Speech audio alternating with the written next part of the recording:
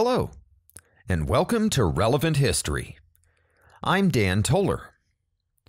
This is the first in a multi-episode arc covering the period of Italian and German unification in the middle of the 1800s.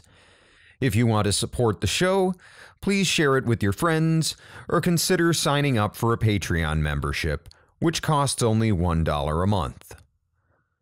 That's it for show notes. Let's get going. Most of what we've covered so far in this season of Relevant History has been the backstory of nationalism. And by nationalism, I mean the idea that the state should represent its people rather than a particular family, institution, or ruling class. This idea first fully manifested itself during the French Revolution, and was then spread around Europe like an intellectual epidemic during Napoleon's conquests. From 1799 to 1815, Napoleonic armies traveled around the continent, bringing not just the potential for violence, but also the idea that your country too could become a nation state. Don't fight for your emperor like some slavish Russian. Fight for your nation and your people. In 1815, Napoleon's armies are defeated for good and he's sent into exile. But the idea of nationalism that those armies brought with them remains fixed in the public consciousness. And like any powerful idea, this idea of nationalism is going to have an impact on those societies long after Napoleon is dead and buried. The 19th century is generally known as a peaceful one in Europe. From the fall of Napoleon in 1815 until the outbreak of World War I in 1914, there is not a single general European war. But the absence of wide-scale conflict is not the same as total peace and harmony. Far from being this placid, boring time that people, especially Americans, may often think of, the 1800s are a turbulent period in Europe, particularly in Central Europe, where so much of the Napoleonic Wars had raged. And by Central Europe, I mean everything in the middle of Europe from east to west. So from the German Baltic coast in the north, all the way down through Italy in the south. Beyond the influence of Napoleon's armies, there's another reason that Central Europe is fertile ground for nationalism. In much of Europe, the old dynastic monarchies have already fallen or been modified into what we would recognize as modern nation states. France is French for all its return to monarchy. Its culture is dominated mostly by Paris, which is quintessentially French.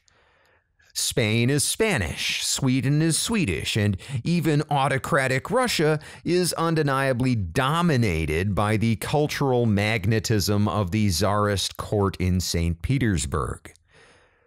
But in the early and middle 19th century, for the people in Central Europe, the political map bears little resemblance to the map of cultural or ethno-linguistic identity.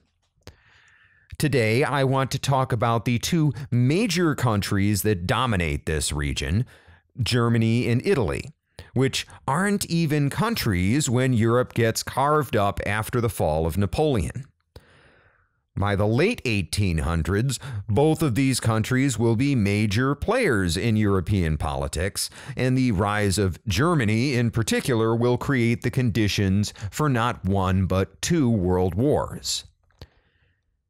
Here then are the stories of Italian and German unification, told in parallel, and there are a few reasons I want to talk about the two subjects this way instead of tackling them one at a time. First off, both Italy and Germany are in similar situations in the middle of the 1800s. When the victorious Allies agreed on a post-Napoleonic European order at the Congress of Vienna, both of these regions were left intentionally divided. In Germany, there are the 38 states of the German Confederation. In Italy, there aren't that many states, but there are a handful, including Sicily, Naples, Sardinia, and the still relevant Papal States. Germany has never been united in the proper political sense, and Italy hasn't been united since the Roman Empire. But cultural, historical, and linguistic ties have combined to create a nascent sense of national identity in both regions. Another thing Germany and Italy have in common is that both regions serve as playgrounds for more powerful neighbors. The main reason Germany remains divided after Napoleon is that there are two major German powers, Prussia in the north and Austria in the south, and neither one of these powers wants the other one to grow or gain territory, especially not in that contested area that we today know as Germany.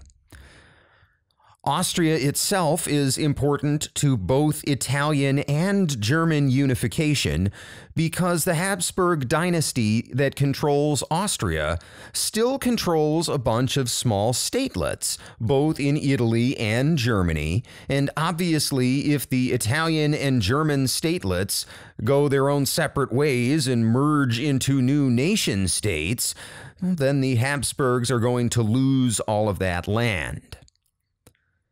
This process of unification in Italy and Germany will, for the last time, pit the old European feudal dynastic system against the newer nationalist system. Because Austria-Hungary is a dynastic empire ruled by right of ancient claims to land ownership, the idea of national sovereignty is antithetical to its entire political system. You can have a king who rules because the land is his, or you can have a government, even a monarchical government, which rules in the name of the nation. What you can't have is a national government operated by the same guy who claims sovereignty over other nations. This is, to say the least, a conflict of interest. So while the idea of nationalism is a unifying force for Germany and Italy, it's a dividing force in the Austrian Empire. For these reasons, both Italian and German unification are strongly influenced by events in Austria as well as elsewhere in Europe. The two stories are inextricably linked, and that's why I've chosen to tell them together. The early portion of the 19th century is a time of contradictions in Europe. On the political front, there is little appetite for major revolutionary change. Most Europeans who are thinking about these things are still having nightmares about the Napoleonic Wars, which stuck in the popular imagination the way the World Wars stuck in the popular imaginations of those who were around to experience them. Only people who are totally insane are willing to risk a repeat of that kind of chaos, so politics live within a fairly narrow Overton window, with radicals on both the left and the right kept well away from positions of power. This Overton window is what we today would call center-left.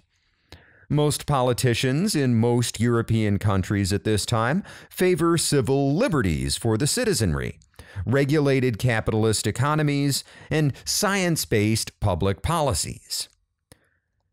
At the same time, most politicians in most countries at this time are drawn from a combination of the old noble class and the up-and-coming bourgeois class, or upper middle class, which at the time consists mostly of professionals like lawyers and physicians. These are highly educated men who might advocate for this or that liberal public policy, but who are deeply invested in the society and not likely to rock the boat in any serious way. They're certainly not on board with barricading the streets or erecting any guillotines in the public square. This environment leads to some really weird political ideologies that don't make sense to us today. For example, in 1848, the Communist Manifesto is published, and while communism will remain a fringe ideology for several years, the ideas of communism start to circulate in intellectual circles, which means a lot of these social elites are exposed to these ideas before the general public has ever heard of Marx. And you end up with some early socialists who are also constitutional monarchists. They want to redistribute society's wealth, and Emperor Ferdinand is just the man for the job. So even the big pro-labor activists aren't calling for any kind of republic because that's how you get a Napoleon, and nobody wants to deal with a Napoleon. But revolutionary change doesn't always spring from some political theory. More often than not, people turn to revolution when some aspect of the old system becomes obsolete due to social or economic changes, and in the early 19th century, Europe is dealing with both.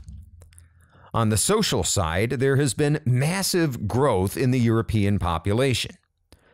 On the economic side, the early Industrial Revolution is beginning to upend the old economies of local artisans in favor of newer economies of mass production. The surge in population growth is most visible in Europe's most advanced country, Great Britain, which grows from about 10.5 million people in the 1801 census to more than 27 million in the 1851 census. Growth in Germany is harder to track during this period because the region is divided between so many smaller statelets and there's no big centrally administered census. Still, population in the territory of modern-day Germany grows from about 18 million in the year 1800 to more than 33 million in the year 1850. The situation in Italy is even harder to track, and growth appears to be more modest, but the population still seems to grow from around 19 million in the year 1800 to more than 24 million in 1850. This massive population growth actually begins way back in 1750 and continues for about 100 years, with only a slight downtick during the Napoleonic Wars. It's driven by a number of factors, including improved sanitation, the widespread availability of a smallpox vaccine, and the first large-scale construction of modern hospitals. Infant mortality in particular goes into a steep decline, which means a whole lot more people and a much larger working population. This has a positive feedback effect, with a larger working population driving increased demand, in turn fueling economic growth, which creates the opportunities for more people to get married and start families. And it's no coincidence that Europe in the early to mid 1800s sees some of the highest marriage rates in history. People are better off financially than ever before, and they're optimistic about the future. But the economic gains aren't distributed equally. As is usually the case, there are winners and losers, and for the European poor, the middle of the 19th century is a rough time to be alive. See, Despite all this population growth and the growth of the economy due to industrialization, people are still using more or less the same farming technology they've been using for centuries. Now, there have been some advancements during the 18th and early 19th centuries. The seed drill was invented back in 1701, and the threshing machine started to see deployment in the 1790s, but the mechanical reaper won't be invented until 1831 and won't begin to see widespread use until the late 1840s. The steam-powered plow won't be practical for most farmers until the 1870s. So we have a whole lot more people than there used to be, but because agricultural technology is lagging behind, there is proportionately far less food, which means that food is really expensive and the poor are starting to feel the pinch. People aren't starving yet in Europe, but society is headed in that direction. In 1798, English economist Thomas Malthus would even suggest that society was going to breed its way directly into a mass starvation, a theoretical event that we today call a Malthusian crisis. Again, Europe will eventually use technology to avoid this fate, but when Malthus is writing, it either hasn't been invented or hasn't been deployed yet.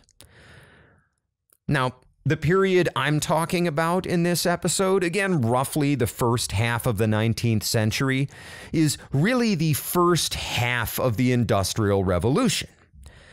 It's not as if Europe has been completely transformed into a mechanized Victorian world with trains and factories everywhere. This is a transitional period, and some areas are industrializing faster than others. I pulled the following numbers from The Transformation of the World, A Global History of the 19th Century, written by German historian Jürgen Osterhammel, and all of these numbers are normalized for 1990 US dollars. In highly developed Britain, the GDP per capita grows from $1,700 a year in 1820 to $3,200 in the year 1870. In France, the GDP per capita grows from $1,200 to $1,900. In Germany, it grows from $1,000 to $1,800. So big growth all over Europe, right? Well, the problem is that this growth is concentrated in certain areas. For instance, French industrialization mostly takes place in the Loire Valley in the southeast and Alsace in the northeast, both of which regions are far from Paris. Similarly, much of German industrialization occurs in the Ruhr Valley, well to the west of Berlin.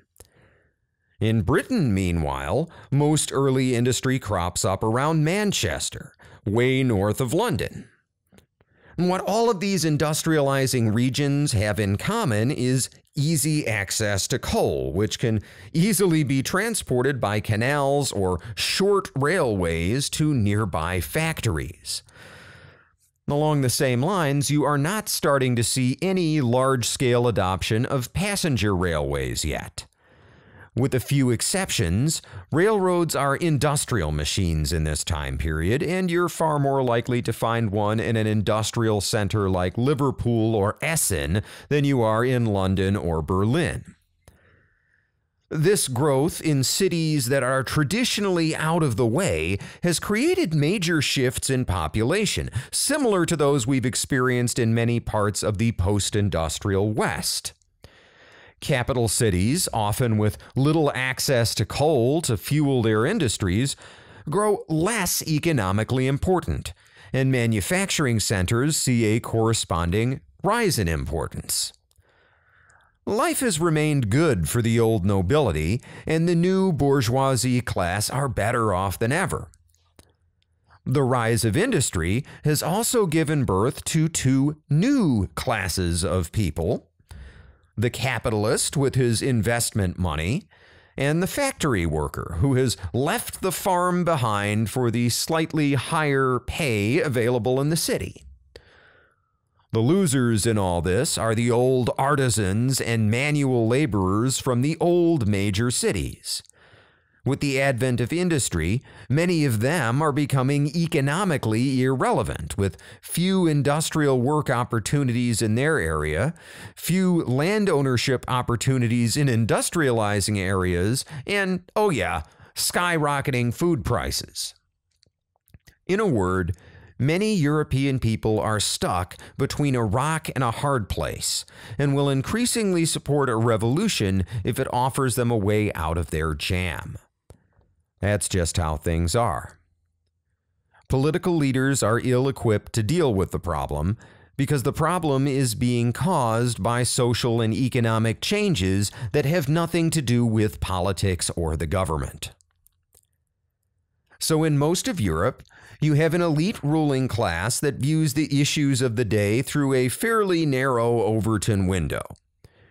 The economy is great on the surface, but underneath that placid surface lies a deep reservoir of people who are poor, hungry, and have no voice. Like most politicians, European politicians of the 19th century are focused on the last threat. Today, 79 years after World War II, world leaders still based much of their policy on preventing the rise of another Hitler. In the 19th century, everyone wants to prevent a Napoleon, which means no Republican government and no radical change, even at a time when radical change is needed. This is a recipe for political violence, and the first wave of violence washes over Europe in the year 1830, only 15 years after the fall of Napoleon. Believe it or not, the violence actually breaks out in France with something called the July Revolution. And even though we're talking about Italy and Germany today, we need to at least get a quick summary of what's going on in France if the rest of the story is going to make sense. After the fall of Napoleon in 1815, the French Bourbon monarchy had been restored under Louis XVI's younger brother, Louis XVIII. Louis XVIII was a conservative monarch, but not a reactionary. By which I mean that while he favored more conservative policies, he didn't want to roll back all of the French Revolution's reforms, just a lot of them. For example, under the restored Bourbon monarchy, France would continue to use a standardized system of weights and measures. Peasants would be free from mandatory labor. Citizens would have civil rights. Protestants would have freedom of worship, and there would be a public, state-funded school system. There would even be an elected legislature, although both its powers and the right to vote would be strictly limited. All of these things were creations of the French Revolution, and Louis XVIII was just fine with this. Early in his reign in 1816, he would actually dissolve his government for being too reactionary, and he would call for new elections to select a more moderate national leadership.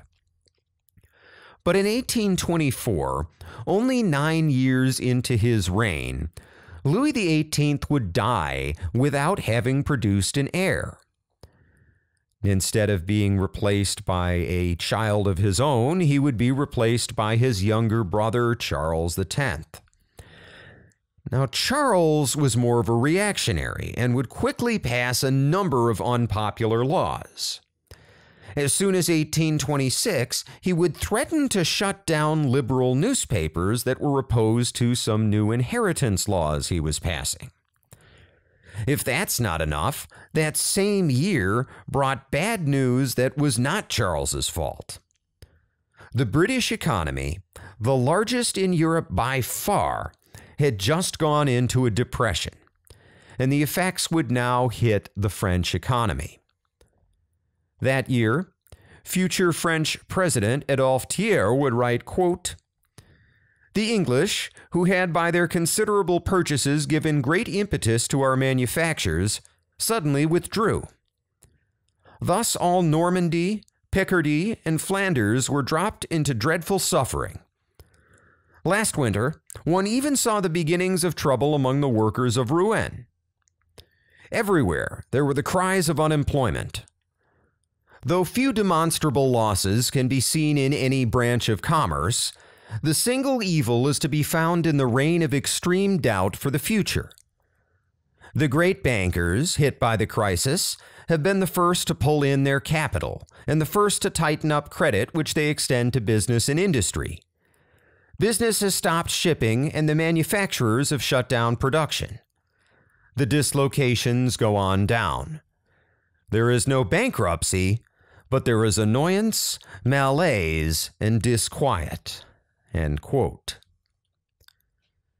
In this atmosphere of malaise, Charles X's government would lose the election of 1827. But in the multi-sided environment of French politics, those elections would elect no clear majority, leading to a period of divided government with lots of infighting and not a lot of actual governing. But in 1829, Charles would be able to maneuver his chosen candidate, a reactionary named Jules de Polignac, into the position of prime minister. In March of 1830, the legislature would pass a motion of no confidence in Polignac's government, and there would be a new round of elections. Leading up to this sparring match between the crown and the legislature in the summer of 1830, Charles X would do a couple of things to increase his chances.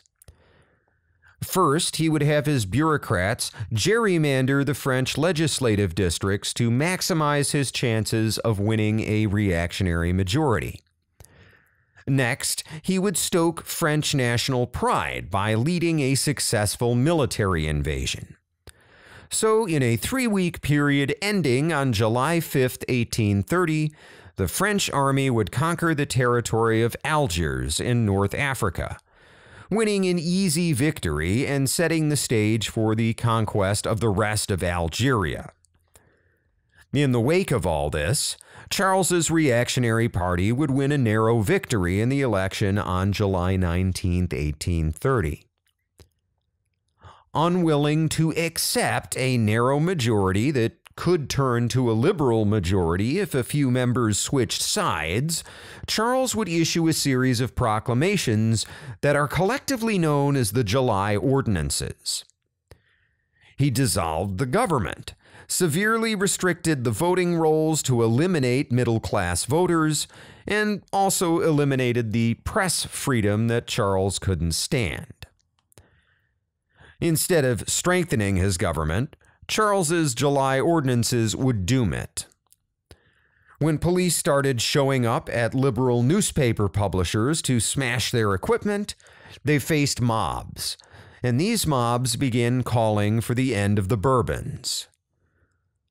Long story short, the mob would soon overrun most of Paris, including sites that will be familiar to anyone who listened to my series on the French Revolution, like the Tuileries and the Hôtel de Ville.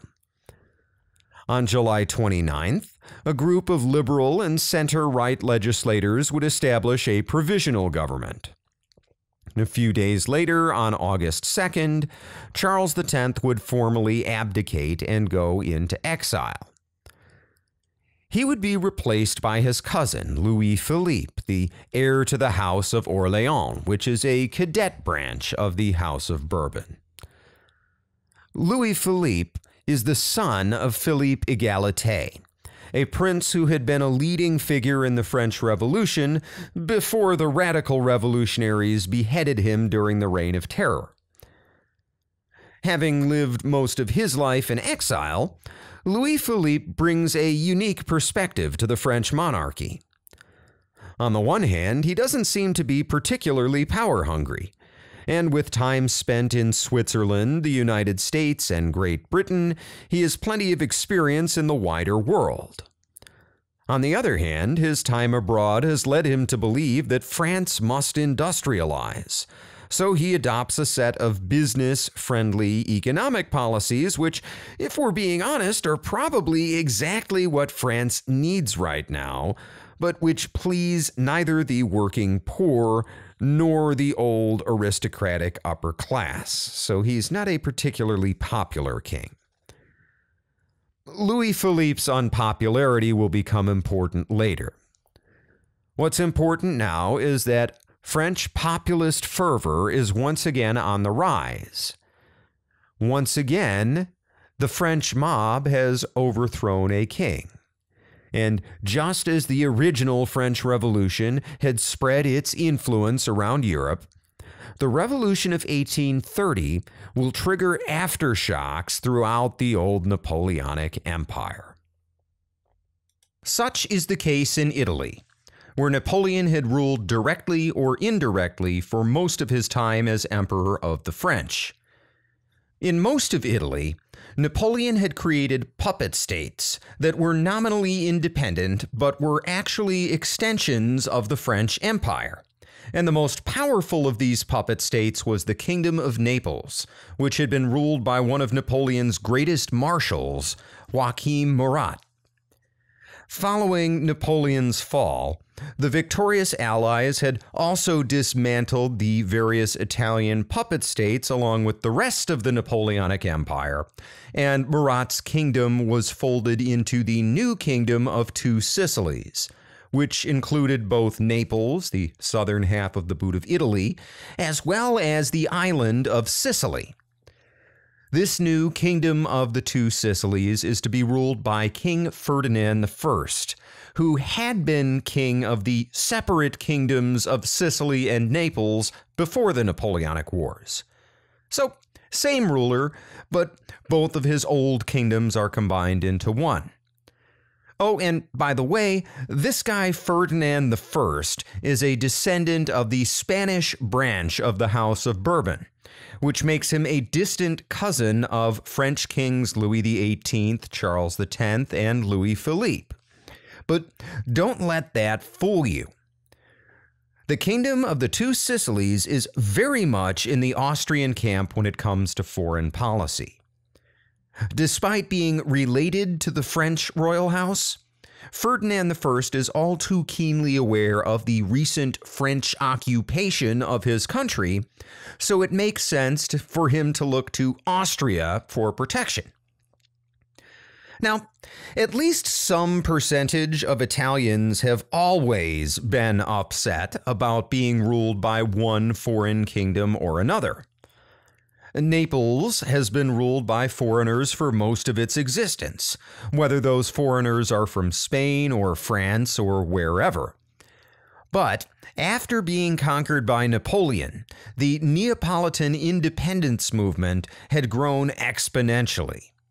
They had gotten a taste of freedom, and this desire for independence was only made more intense by the restoration of a Bourbon king. And not only is King Ferdinand I a Bourbon, but he's in Austria's pocket. In the aftermath of the Napoleonic Wars, Austrian Foreign Minister Clemens von Metternich had done his level best to restore Europe to the pre-Napoleonic status quo. And he's the guy who had put Ferdinand I back on his throne. And Ferdinand I even ends up with an Austrian prince as his army's commander-in-chief. So Naples is very much an Austrian playground after 1815, and this lends even more impetus to the local independence movement. If you're into conspiracy theories or secret societies or any kind of weird history, this is where the story starts to get juicy. Even if you're not into any of those things, you're almost certainly familiar with the Freemasons, a loose collection of secret societies whose members include most influential men in Europe at this time. Well, There's another secret society, or a collection of secret societies, that appears around this time, and they are called the Carbonari, which is Italian for charcoal burners. The roots of the Carbonari are controversial. Some people think that they were originally Freemasons because they use a lot of the same occult imagery in their secret rituals.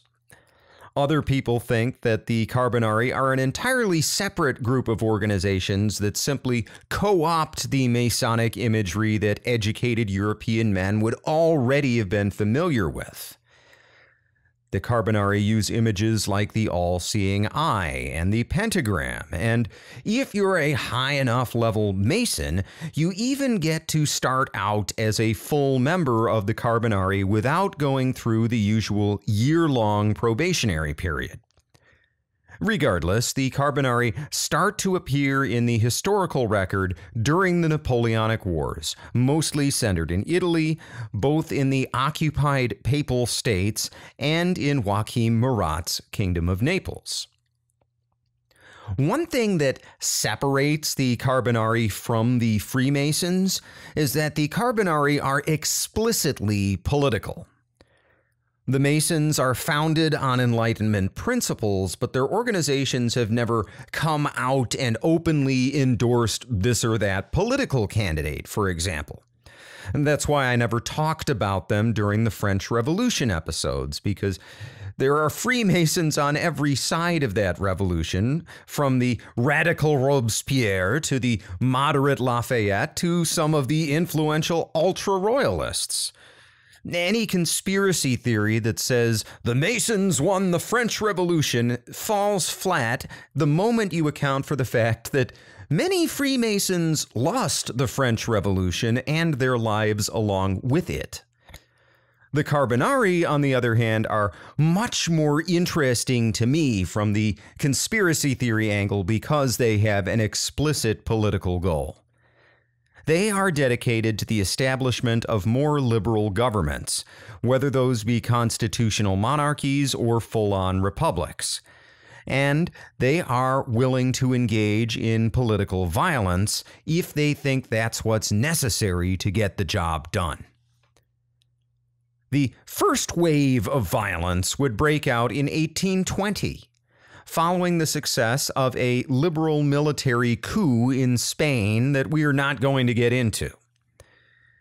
In Italy, this revolutionary movement would bear its first fruit in Naples and Sicily. Thanks to the Carbonari's widespread presence among the elite, the Neapolitan rebels have real military leadership. A general named Guglielmo Pepe.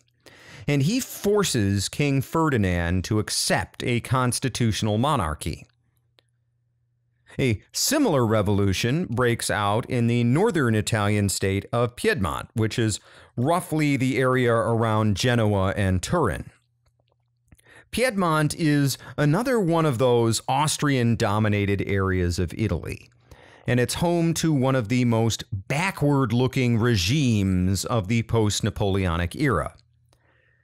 In his book, The Making of Italy, 1796 to 1870, British historian Dennis Mack Smith writes, quote, Piedmont had shown herself one of the most reactionary of all the Italian states.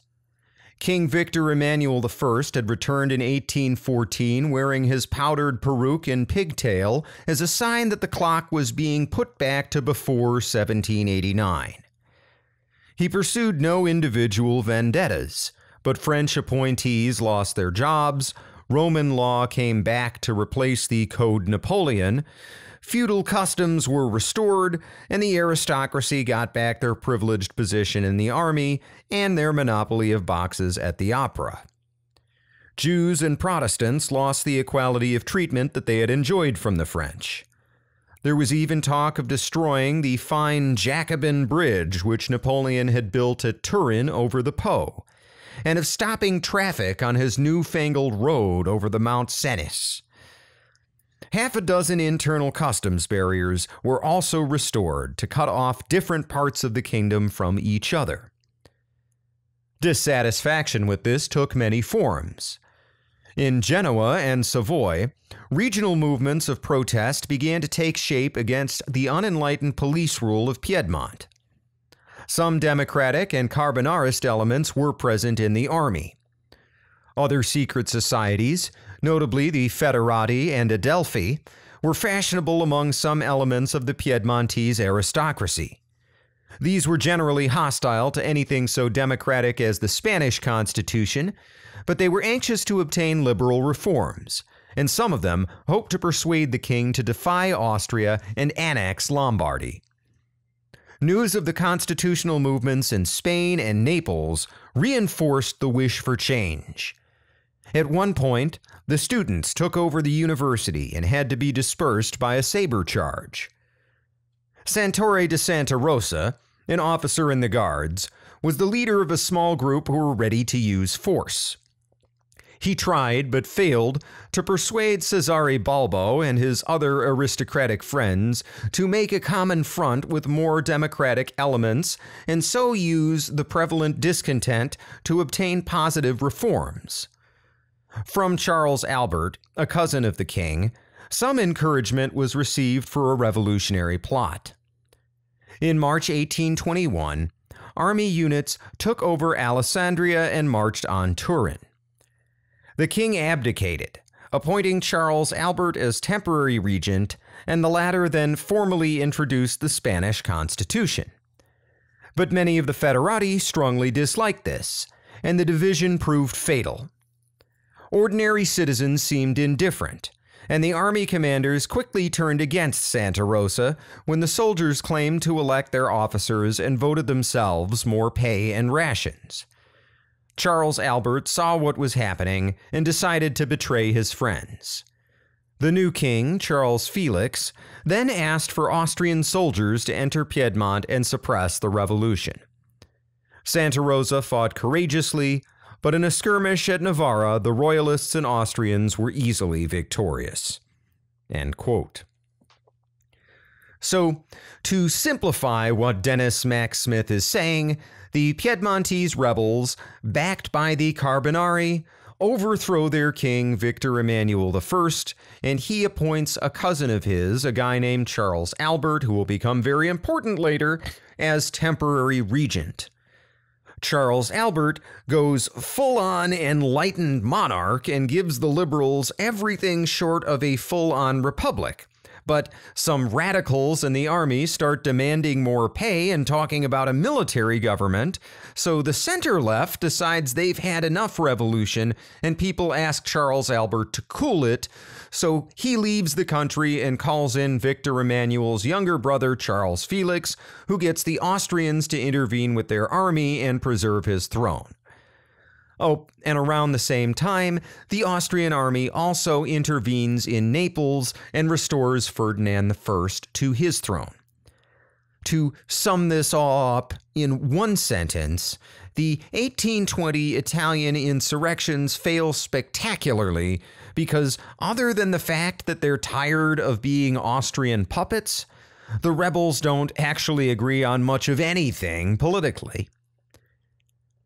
What the 1820 Italian insurrections do achieve is the creation of a hard core of nationalist leaders who will spend the rest of their lives trying to kick out the Austrians and establish a single independent state across the Italian peninsula. Regardless, it will take all of the 1820s for the Carbonari and other secret societies to try their hand once more.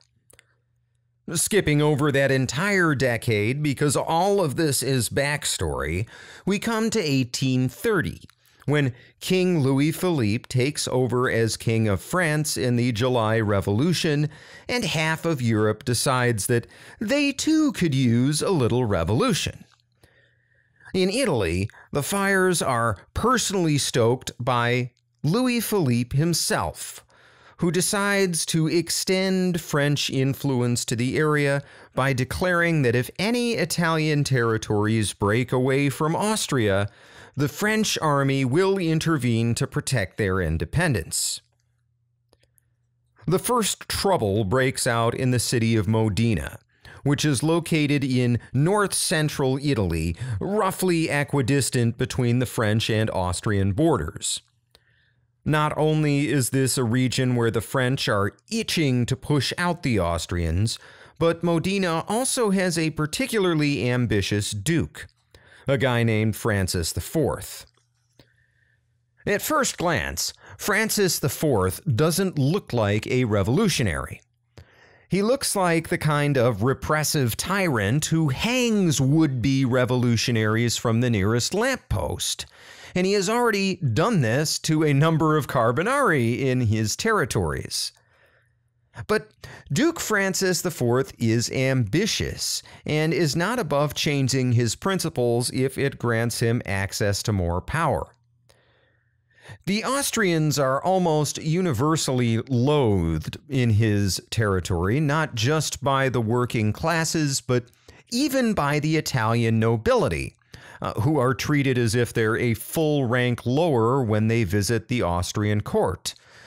So when a duke like Francis IV goes to Vienna, he gets treated like a mere count, and so on down the line. Most of all, the Carbonari are everywhere in Italy, indicating both widespread and growing support for Italian nationalism. So Francis, despite being more on the reactionary side politically, he decides that it would be to his benefit to ride this rising nationalist tide. If Italy is unified, somebody is going to have to rule it. And why not an enlightened nobleman who supports unification from the very beginning? So Francis IV of Modena quietly announces that he's no longer opposed to the project of revolution and Italian unification. And like flies to honey, Carbonari leaders begin gathering in Modena to launch their rebellion. But much like in 1820, Austria gets involved. Clemens von Metternich, the Austrian chancellor who had been foreign minister during Napoleon's time, warns French King Louis Philippe that if any Italian territories declare independence, the Austrian Empire will bring them back into the fold with whatever force is necessary. And if French troops are in the way, then Austria will fight France as well. Metternich has a long record of standing up to French leaders, and Louis Philippe knows that he isn't bluffing, so he announces that he will no longer be supporting Italian independence. Duke Francis IV of Modena, in turn, decides that he is far too weak to fight the Austrians without French support, so he switches sides again and has all of the Carbonari who have just gathered in Modena arrested and hanged. Like the uprisings of 1820, the Italian insurrections of 1830 are not limited to one place. There are additional uprisings in the Duchy of Parma, which is right next to Modena, as well as in the Papal States, which declare independence from the Pope over the course of 1830. In both cases, Austria responds forcefully. Over the course of 1831, Austrian troops sweep from the north of Italy to the south. First, they restore Duchess Marie-Louise of Parma to her position. Not only is she one of Napoleon's former wives, but she's also the daughter of Austrian Emperor Francis I, so it's logical that the Austrians are going to want her back in place. Then, Emperor Francis restores Pope Gregory VI to control of the Papal States before recalling his army and having established Austria not just as the undisputed overlord of northern Italy, but also as the defender of the Papal States against both internal and external threats. The uprisings of 1830, like the uprisings of 1820, achieve nothing in the short term. Italy remains divided and is more under Austrian control than ever. But over the long term, the Carbonari will continue to gain recruits, and the failed revolutionaries of yesterday will inspire a new generation of Italian nationalists. One of these is a young lawyer and writer from Genoa named Giuseppe Mazzini. Mazzini is a member of the Carbonari and is arrested in 1827 on suspicion of being a revolutionary, so he's actually in prison during the 1830 uprisings, after which he is released in 1831 and goes into exile in Marseille, France, where there is a small but growing community of Italian revolutionaries in exile. Later in life, Mazzini would write about his time as a young nationalist, both before and after his arrest. Quote, "While studying the events of 1820 and 1821, I had learned much of Carbonarism, and I did not much admire the complex symbolism, the hierarchical mysteries, nor the political faith, or rather the absence of all political faith, I discovered in that institution.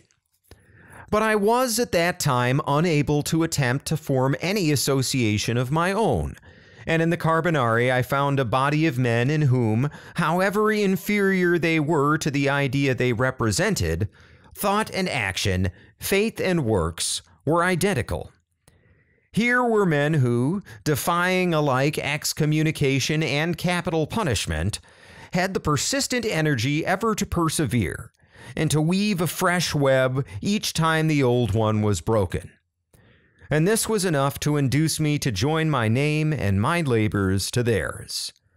And now that my hair is gray, I still believe that next to the capacity of rightly leading, the greatest merit consists in knowing how and when to follow.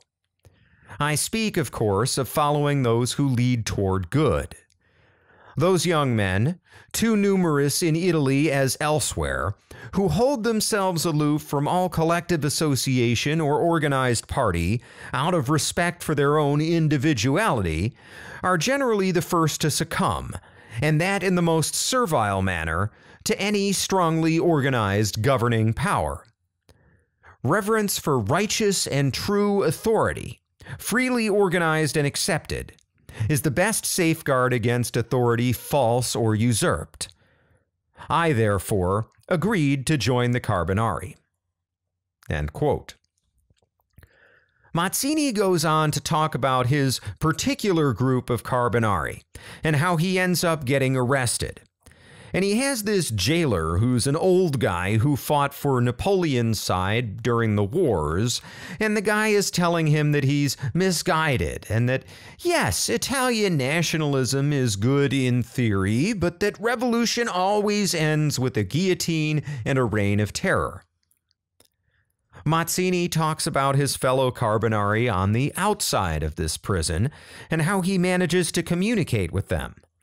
See, his letters are being read by the prison warden, and he's only allowed to communicate with his mom. So he spells out hidden messages inside of his letters to her. His friends on the outside are able to take the first letter of every other word to spell out a few important sentences, which are spelled out in Latin to make them even harder to decipher in the text. Despite going through all this trouble, Giuseppe Mazzini is distressed by how much most of his brother Carbonari prefer role-playing as revolutionaries as opposed to actually doing anything to forge a united Italy. At one point, he says that he tells one of his fellow prisoners that he has a way to talk to people on the outside, and he asks if the other guy wants to communicate to anyone. The guy just responds with a ritual gesture, raising Mazzini to the next level of Freemason. Basically, here's an opportunity to work on the revolution in some real tangible way, and this guy is more interested in his little secret society rituals. So Mazzini decides that all of these people in the Carbonari are mostly a bunch of posers, and he decides to establish a new revolutionary society, one whose sole purpose will be the unification of the Italian peninsula under a single republican government. This organization, which Mazzini founds in 1831 in Marseille, and which he names Young Italy, will serve as a metaphorical beacon of nationalism that inspires a broader European nationalist movement, which Mazzini will found in 1834 and name Young Europe. These movements will almost immediately be banned, and in most parts of Italy, being a member of Young Italy or Young Europe is a capital offense. In some places, simply knowing a member of one of these organizations and failing to report them to authorities is enough to get you executed. And the risk of getting caught is high. Not only do these kinds of laws encourage people to snitch, but even if you can trust all of your co-conspirators completely, Metternich's Austrian spies are everywhere in Italy, reading everybody's mail and working hard to uproot revolutionary activity and maintain the status quo in the Italian peninsula. Several independent states, all under the Austrian thumb. Before we move on, I want to highlight the pathos of Mazzini's vision for a new Italy. As is often the case with nationalist movements, the beating heart of Young Italy is not a practical or economic argument. It is an emotional appeal to something like the Platonic ideal of a particular national identity. In this case, Italian identity. Giuseppe Mazzini writes, quote, "I saw regenerate Italy becoming at one bound the missionary of a religion of progress and fraternity, far grander and vaster than that she gave to humanity in the past. The worship of Rome was a part of my being. The great unity, the one life of the world, had twice been elaborated within her walls. Other peoples, their brief mission fulfilled, disappeared forever. To none save to her had it been given twice to guide and direct the world. There, life was eternal, death unknown. There, upon the vestiges of an epoch of civilization anterior to the Grecian, which had had its seat in Italy, and which the historical science of the future will show to have had a far wider external influence than the learned of our own day imagine. The Rome of the Republic, concluded by the Caesars, had arisen to consign the former world to oblivion, and borne her eagles over the known world, carrying with them the idea of law, the source of liberty. In later days, while men were mourning over her as a sepulchre of the living, she had again arisen, greater than before, and at once constituted herself, through her popes, as venerable once as abject now, the accepted center of a new unity, elevating the law from earth to heaven, and substituting to the idea of law an idea of duty, a duty common to all men, and therefore source of their equality. Why should not a new Rome, a Rome of the Italian people, portents of whose coming I deemed I saw, arise to create a third and still vaster unity, to link together and harmonize earth and heaven, law and duty, and utter, not to individuals but to peoples, the great word association, to make known to free men and equal their mission here below." End quote. By the word association, Giuseppe Mazzini is talking about free associations formed between revolutionaries. Secret societies like the Carbonari and Young Italy and Young Europe. Anyway, let's leave Mazzini and Marseille for now and turn our attention to Germany. Because while all of this revolutionary activity is going on in Italy, there's plenty to talk about a little bit further north in Central Europe.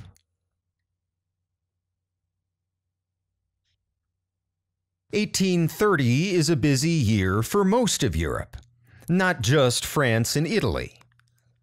On the heels of the French July Revolution, the Belgians, citizens of the old Austrian Netherlands, get in on the revolutionary game.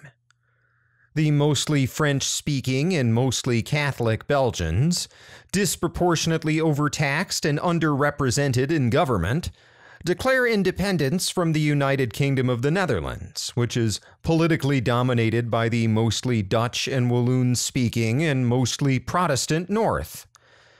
After successfully expelling most of the Dutch army from the south of the country, the revolutionaries established the modern-day Kingdom of Belgium as a constitutional monarchy, and it continues to exist into the 21st century. Meanwhile, over in Poland, some military officers launch a revolution against the Russian Tsar that kicks off rebellions throughout not just Poland, but Lithuania, Belarus, and Western Ukraine, all of which at this time are part of the Russian Empire. The Polish rebellion is less successful than the Belgian one, and the Eastern European revolutionaries are quickly crushed by the Tsarist army. If that's not enough for 1830, Portugal is going through a civil war between conservative and constitutional monarchists. Oh, and Switzerland also enacts a series of major constitutional reforms in response to a series of orderly, peaceful protests. Yay, Switzerland. Another place that does not devolve into full-on revolution in 1830? Germany. Backing up a bit, the German experience in 1830 is a fascinating contrast to the Italian experience. Like Italy, Germany spent much of the early 1800s under Napoleon's domination, after which they had returned to the domination of other powers. But unlike Italy, which is almost entirely dominated by Austria, Germany is split between Austrian and Prussian spheres of influence. To keep either side from getting too powerful, the bulk of Germany is once again left divided into a bunch of smaller states that fall into either the Austrian or Prussian camp. But instead of the 300-odd states that had existed in the pre-Napoleonic Holy Roman Empire, there are only the 38 states of the German Confederation. So, a way more complex map than the map of Italy, but still far simplified from what Germany had looked like a few generations prior. More to the point, the different histories of Italy and Germany generate different types of nationalism. In Italy, the nationalist movement harkens back to the ancient days of Roman imperial glory, or even to the cultural flowering of the Italian Renaissance. Even though Italy hasn't been politically united since the Roman Empire, Italians can still point to a more or less unified history and a shared cultural heritage. Germany, on the other hand, has only recently been united for the first time under Napoleon, and ironically, the only shared historical experience that is common to all Germans at this time is the experience of marching to war with Napoleon's army in Russia and then fighting against Napoleon later on. In other words, their shared national identity, such as it is tied up with the idea of fighting off one or the other foreign occupier. And this is why Germany stays quiet in 1830 when the rest of Europe is so dreadfully noisy.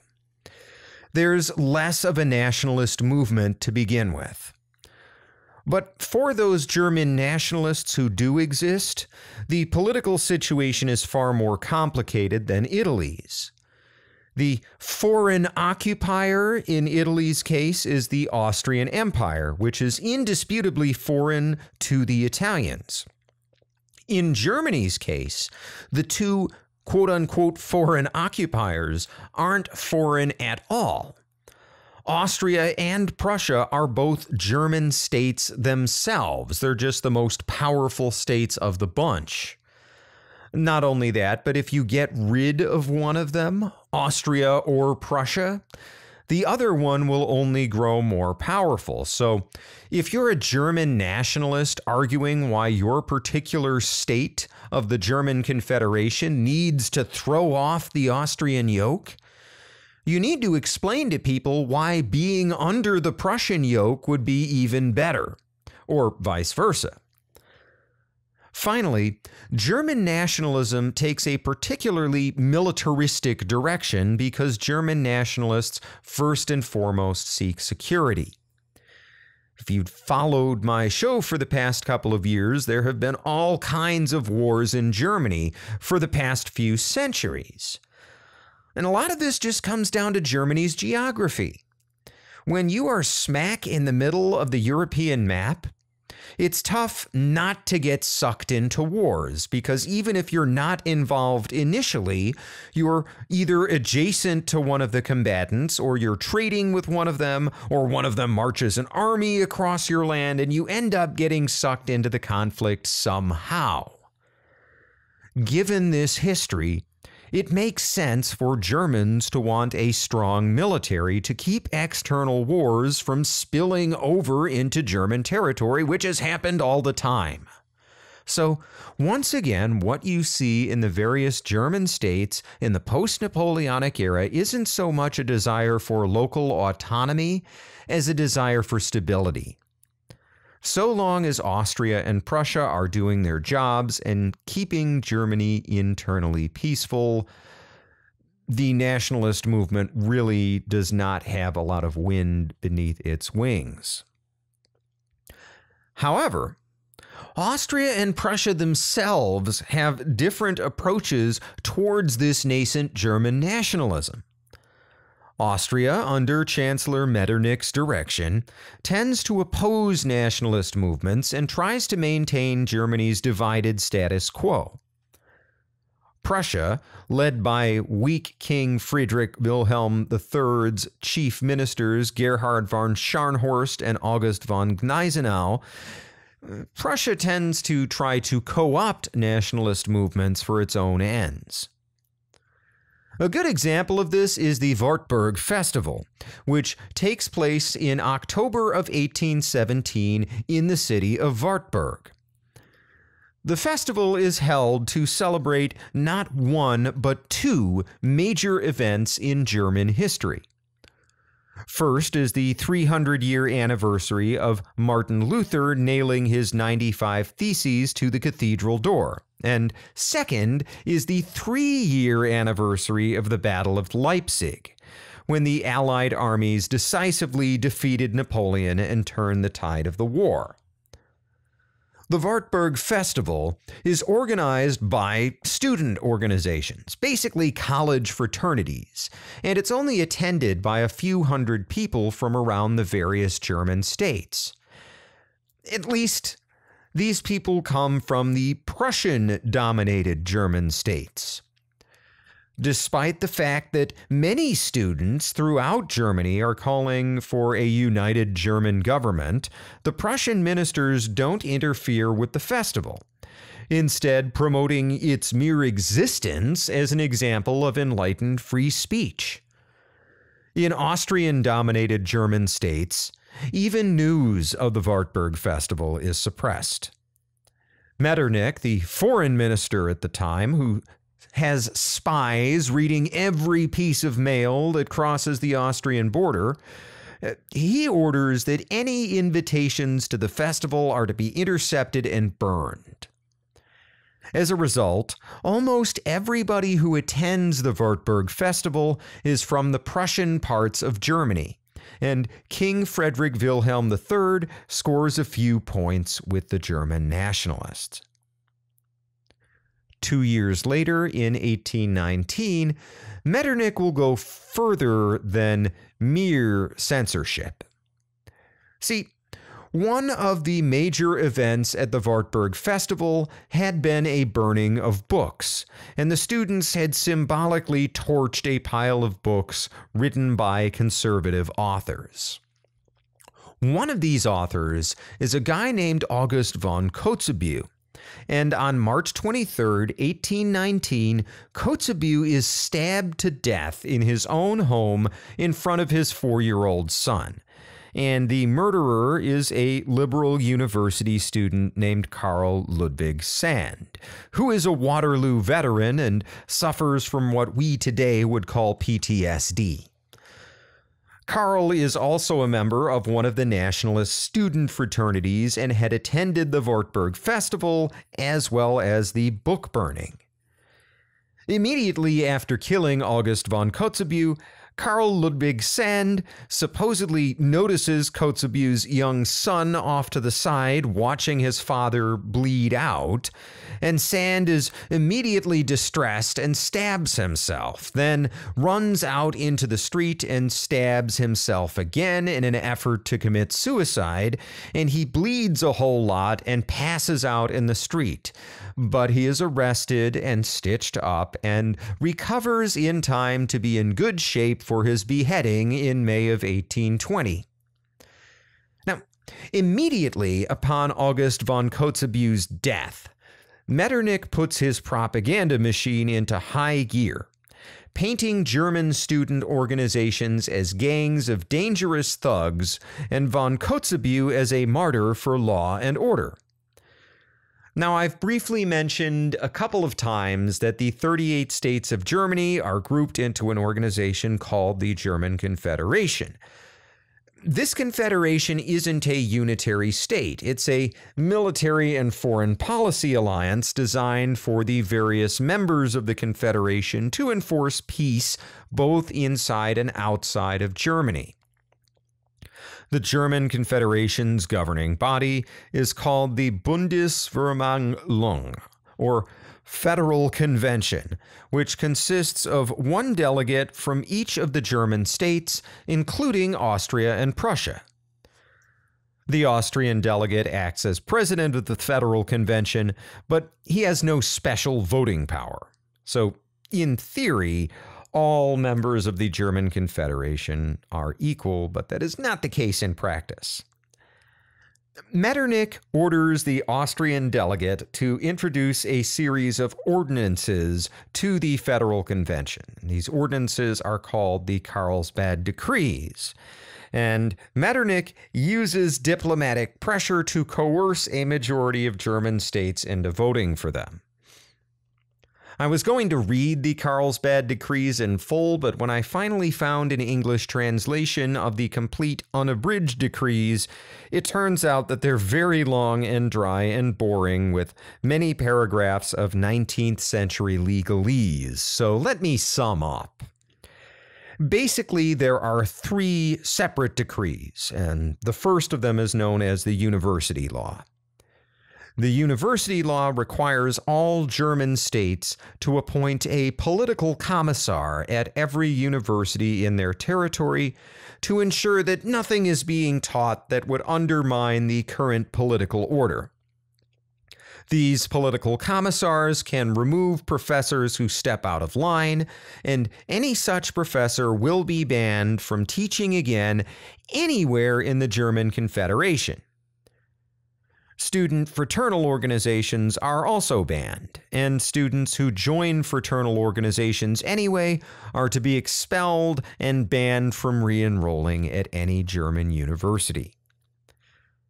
The second of the Carlsbad Decrees is the Federal Press Law, which regulates any printed material of 20 pages or longer. So it includes not just books, but also newspapers and magazines. Any such printed material now has to be approved by government censors before it can be published. Individual states are to ban not just publications that oppose the current political order within that state, but also publications that disparage other German member states. So if you're not a fan of the King of Bavaria, for example, you can't just go into Saxony and publish your anti-royalist pamphlets there. Moreover, the government reserves the right to ban not just individual issues of a newspaper or magazine, but to close the entire publication. In that case, the editor of the banned publication will be ineligible to work as an editor anywhere in Germany for the next 5 years. The third and final part of the Carlsbad Decrees orders an investigation into all revolutionary movements, and it isn't all that important for our purposes. The Carlsbad Decrees do exactly what Metternich had designed them to do. They freeze German public politics in place and prevent any serious disruption to the status quo. Over time, enforcement of the decrees will slacken, especially in states with more liberal leadership. But at least for the next couple of decades, there will be no serious movement for political nationalism in Germany, which explains why, when the rest of Europe is having its year of revolutions in 1830, Germany remains relatively calm. Instead of expressing itself in the political realm, the German nationalist movement in the 1820s, 30s, and 40s expresses itself more so in the form of cultural growth. This period is known in Germany as the Vormars, meaning before March, which refers to the uprisings of March 1848, which we will get to in a little bit. Anyway, the Vormars serves as something of a cultural renaissance, with the member states of the German Confederation beginning to forge a shared cultural identity. For example, there is an explosion of great musical talents during the Vormars. Ludwig van Beethoven is the most famous of the bunch, although to be fair, he's been active since the year 1800 and has been deaf since 1815. Even so, he composes some of his most well-regarded work during his final years, including his Ninth Symphony, which debuts in 1824. Beethoven's Ninth is widely regarded as one of the greatest musical masterpieces of all time and is dedicated to none other than the Prussian king Friedrich Wilhelm III. Besides Beethoven, any list of active German composers during the Vormars reads like a who's who of late classical and early Romantic period music. Felix Mendelssohn, Franz Liszt, Johann Strauss, Franz Schubert, Robert Schumann, and Carl Maria von Weber are all active during the Vormars, as is Johann Strauss I, the father of the far more famous Johann Strauss Jr. In his book, The Long 19th Century, A History of Germany 1780 to 1819, Vanderbilt University historian and former Harvard professor David Blackburn writes about how the reorganization of Germany in 1815 has created a bunch of new states, and all these states are trying to establish some kind of legitimacy. And he gives us a great explanation of how this struggle for legitimacy actually feeds into the creation of German art and culture. Blackburn writes, quote, "On what basis did these sovereign states rest? All but 4 of them, the 3 Hanseatic cities plus Frankfurt, were dynastic states. 5 were monarchies: Austria, Prussia, Bavaria, Württemberg, Hanover, the rest consisting of duchies, grand duchies, and other principalities. We should not pass too lightly over this array of princes. Rulers aimed to rule. They wanted to choose their own foreign policies and ministers, and most did not grant constitutions. Not in 1815 anyway, or immediately afterwards. They maintained their courts, demanded personal oaths of fealty from their officers, and emphasized their legitimacy. These hereditary rulers expected deference and often found it. Buttressed by the message of obedience to the ruler propagated by the churches, certainly in the early Restoration years, the prince still presented himself as a father of his people. Karl Spitzweg's painting of the visit of His Highness to a small principality in the 1830s is a sentimentalized but not inaccurate representation of this relationship. In Prussia, popular woodcuts and lithographs featuring royal portraits, coronations, and funerals were mass-produced in Neuruppin, north of Berlin. Deference and sentimental attachment to the ruling house were strongest in smaller states and those least affected by the 25-year territorial carousel. But what about the states that were quite new and artificial, like the Principality of Lichtenberg, carved out for the Duke of Saxe-Coburg-Gotha around the St. Wendelheim area seized from the Duke of Zweibrücken by France, held in trust by Bavaria in 1815, gifted by Prussia to Saxe-Coburg as a reward for military cooperation, then bought back by Prussia. And one of the old states with major new territorial acquisitions: New Bavaria, New Württemberg, the Prussian Rhine province. After all, well over half the population in Restoration Germany had new rulers. Here, historic loyalties were likely to present more of a problem. Where tradition did not exist, rulers tried to manufacture it. They were helped in this by the cult of monarchy among Romantic artists and intellectuals, with its emphasis on the historic and its fondness for an imaginary, stable past. An example would be the painters of the Nazarene school. The impulses within Romanticism, it is true, did not always sit comfortably with power. Celebrating ruins, losing oneself in nature, or praising sincerity above everything all lent themselves to a variety of political conclusions. But rulers had their own ways of making the past work for them. One was to project monarchical authority through ceremonial, display, statuary, and public buildings. Ludwig I of Bavaria was an adept. The extensive new buildings in Munich designed by Leo von Klenz and monuments like the Hall of Fame for Bavarian heroes were intended to glorify the Wittelsbachs and establish the dynasty in the affections of the people. The great architect Friedrich Schinkel followed a similar program in the Prussian capital. Here, the squares and octagons of neoclassicism were intended to reflect royal majesty. The rather later obsession with medievalism and the neo-Gothic was also pressed into service.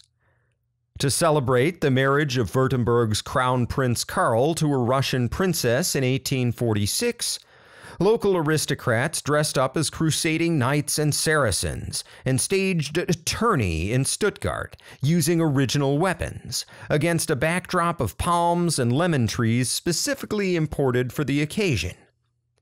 If this was madness, there was a method in it. No ruler better exemplified the trend than Friedrich Wilhelm IV of Prussia. Often dismissed as a medievalist crank, he actually had a shrewd idea of the need for loyalties to be constructed. At the 1842 inauguration of the newly completed neo-Gothic Cologne Cathedral, which Friedrich Wilhelm claimed as a Hohenzollern deed, the king told Metternich that Prussia had no real historical basis. It was, he said, just a random collection of territories. A Prussian tradition would have to be created. End quote. Now, I focused a lot on cultural nationalism in Germany during the Vormars, but it would be unfair to say that there is no support for political nationalism. While the European Revolutionary Wars of 1830 don't affect Germany directly, German writers and thinkers can't help but be inspired by other people around Europe who are establishing their own nation-states. But Metternich's censorship machine is still in full force. which makes it difficult and dangerous to publish anything approaching a call for German political nationalization. Instead, many of Germany's most influential thinkers decide to meet in person. The time of the meeting is May 27th through 30th, 1832, and the place is the Hambach Castle, located near the east bank of the Rhine River in a part of Germany known as the Circle of the Rhine. Hambach Castle isn't chosen at random. See, this whole region of the Circle of the Rhine is a political anomaly within the German Confederation. During the days of the Holy Roman Empire, it had been part of a state called the Palatinate, and when Napoleon had conquered the Palatinate, he had given the people in the region a bunch of civil rights, including freedom of speech and freedom of the press. During the reorganization of Germany at the Congress of Vienna, the region had been absorbed into the Kingdom of Bavaria, and as one of the conditions for absorbing the Circle of the Rhine, the King of Bavaria had agreed to maintain their constitutionally established civil rights within the new regime. These civil rights, known as the Rhenish institutions, make the Circle of the Rhine a unique free speech zone that Metternich's censorship laws cannot touch. Right? The Carlsbad decrees limiting the freedom of the press do not apply in the Circle of the Rhine, and as a result, many German political nationalists have settled there, along with refugees from the failed Polish Revolution and other sundry European nationalists. Inside of this free speech zone, economic conditions aren't great for the working class. Industrialization has improved the region's productivity, but this is a two-edged sword because it has put many local artisans out of work. Meanwhile, the farmers have suffered both from poor harvests and from poor markets. Thanks to steep customs barriers between different states of the German Confederation, it's difficult for these farmers to sell their regional products, mostly wine and tobacco, especially when they have to compete with trade from the British and French empires.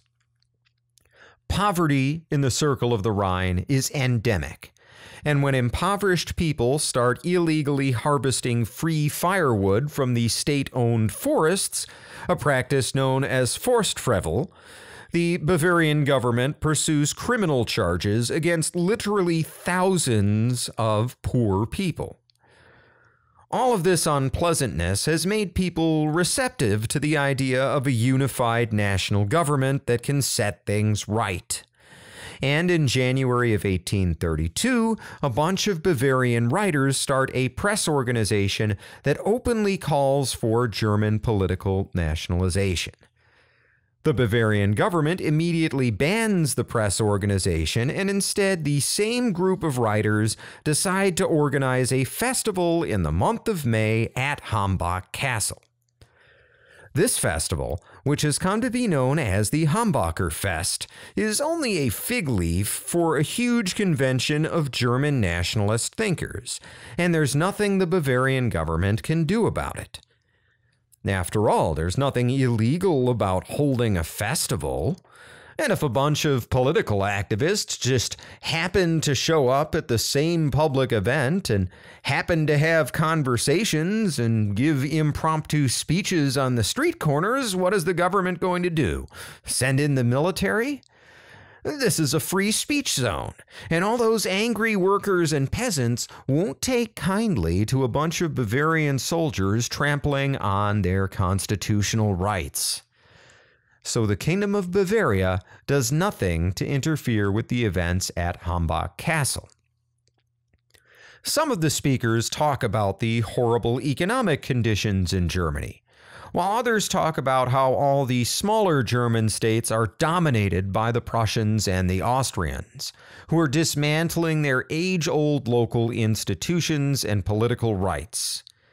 At the end of one speech, thousands of people raise their hands and swear an oath, quote, We swear to be a nation of true brothers, never to part in danger and in death.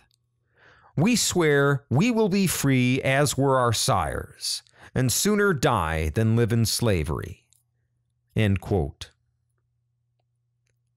The Hambacher Fest represents the rebirth of German political nationalism as a socially acceptable idea, particularly among the people of the smaller states. There's even a small nationalist uprising in Frankfurt in 1833, and by small, I mean around 50 students form a mob and try to raid the German Confederation's treasury before being arrested by the police and a few National Guardsmen. As usual, the Austrians and Prussians will have radically different responses to this rebirth of German nationalism. The Austrian response under Metternich is the same as ever. Continue to censor the press and keep these dangerous ideas from spreading beyond a few annoying intellectuals. The Prussian response is to give the people enough of what they want that the Prussian monarchy comes out looking like the good guys. As I briefly mentioned, a lot of the economic trouble in the German Confederation is a result of customs barriers. Back in the old days of the Holy Roman Empire, local lords and governments had raised most of their revenue by taxing cross-border trade, and with more than 300 statelets in the empire, your goods may have had to cross multiple borders to get to their destination, which meant multiple rounds of taxation and sky-high prices for anything that couldn't be obtained locally. Napoleon had done away with all this, but when the German Confederation emerged from the ashes of the Napoleonic Wars, so had the old customs barriers, and Germany's burgeoning economy had slowed down significantly. Now, I want to be clear here. It's not as if nobody realized this was a bad idea until the Hambacher Fest. Way back in 1818, the Kingdom of Prussia had abolished internal tariffs between the Prussian crown lands and the dynastic lands of the Hohenzollern dynasty, turning all of Prussia into a free trade zone and making it more like a modern country and less like a medieval kingdom. Then, during the 1820s, the Prussians had worked out free trade agreements with a couple of the smaller German states, Anhalt, Mecklenburg-Schwerin, and Schwarzburg-Sondershausen. Together, Prussia and these smaller states form what's called the Prussians Customs Union, or PCU for short. Free trade benefits Prussia because Prussia is a larger state and can absorb a little competition from smaller neighbors in exchange for cheaper goods. Trade benefits the smaller PCU states as well because it gives them access to more goods from a larger market, as well as access to that larger market to sell whatever goods they produce locally. However, many of the mid-sized German states are opposed to a union that would put them at the mercy of the more powerful states. These mid-sized states decide to form their own customs union that will explicitly exclude both Austria and Prussia. Now, things are about to get complicated, but I will try to keep this as short and sweet as possible. Don't let all the acronyms make you go cross-eyed. I promise none of this is going to be on the test. Due to internal bickering between various middle-sized German states, there actually end up being two customs unions founded as rivals to the PCU. First is the South German Customs Union, or SGCU, formed in January of 1828 between Bavaria and Württemberg. Next is the Central German Customs Union, or CGCU, formed in September of 1828 between the governments of Bremen, Brunswick, Frankfurt, Hanover, Hesse-Homburg, Hesse-Kassel, Nassau, Oldenburg, Reuss-Gries, Reuss-Gera, Saxe-Altenburg, Saxe-Coburg, Saxe-Meiningen, Saxe-Weimar, Saxony, Schwarzburg-Rudolstadt, and Schwarzburg-Sondershausen. A lot of hyphenated places in there. Oh, and in the middle of all that, in February of 1828, Prussia forms a new agreement with the Grand Duchy of Hesse, creating a new organization called the Prussian-Hessian Customs Union, or PHCU, which replaces the old PCU and includes the other old PCU states. So by the end of 1823, there are 3 free trade zones in Germany. The Prussian-dominated PHCU centered in northern Germany, the multilateral CGCU sprawling across both central and northern Germany, and the smaller SGCU centered in southern Germany. Are you with me so far? Okay. So the SGCU only has 2 members, making it less of a real customs union and more of a bilateral agreement between Bavaria and Württemberg. So in 1829, to increase their power relative to the much larger CGCU, the SGCU states come to an agreement with Prussia to allow customs-free trade between the SGCU and the PHCU. After this, in 1831, Hesse-Kassel and Saxony leave the CGCU and join the SGCU, by extension also joining the SGCU-PHCU Free Trade Zone. After this, in 1833, just a year after the Hambacher Fest, the CGCU fractures, with 9 of the remaining 15 states breaking off to form yet another entity called the Customs and Trade Association of the Thuringian States, or CTATS. That same year, the members of CTATS, the SGCU, and the PHCU agreed to form one customs union to rule them all. The German Customs Union, better known as the Zollverein. The Zollverein Treaty comes into effect on January 1st, 1834, encompassing most of Germany with the exception of the few remaining CGCU states and, of course, Austria, which wants no part of any free trade system. It's also worth noting that one of the first things the Zollverein does is perform a unified German census to make sure each member state shoulders its fair share of expenses and keeps its fair share of tax revenue.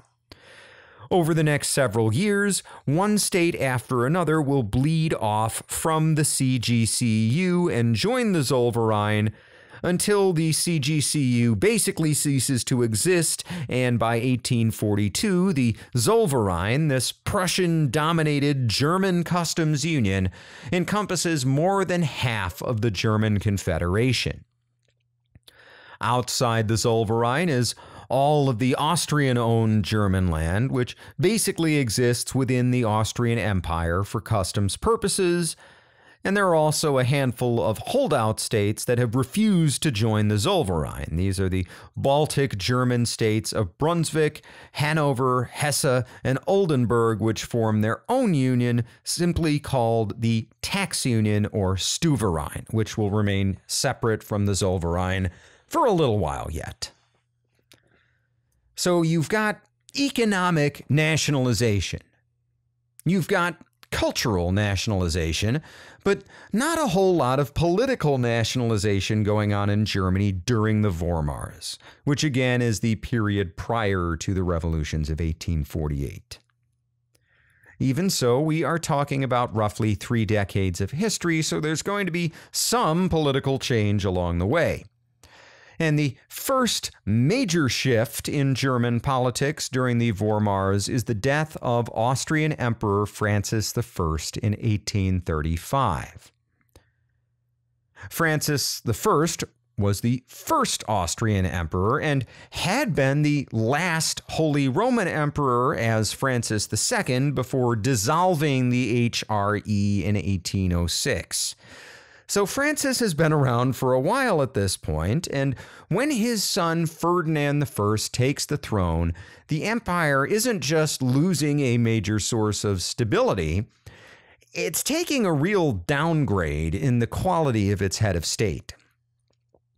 Ferdinand I, the new Austrian emperor, has been unfortunate from before the day he was born.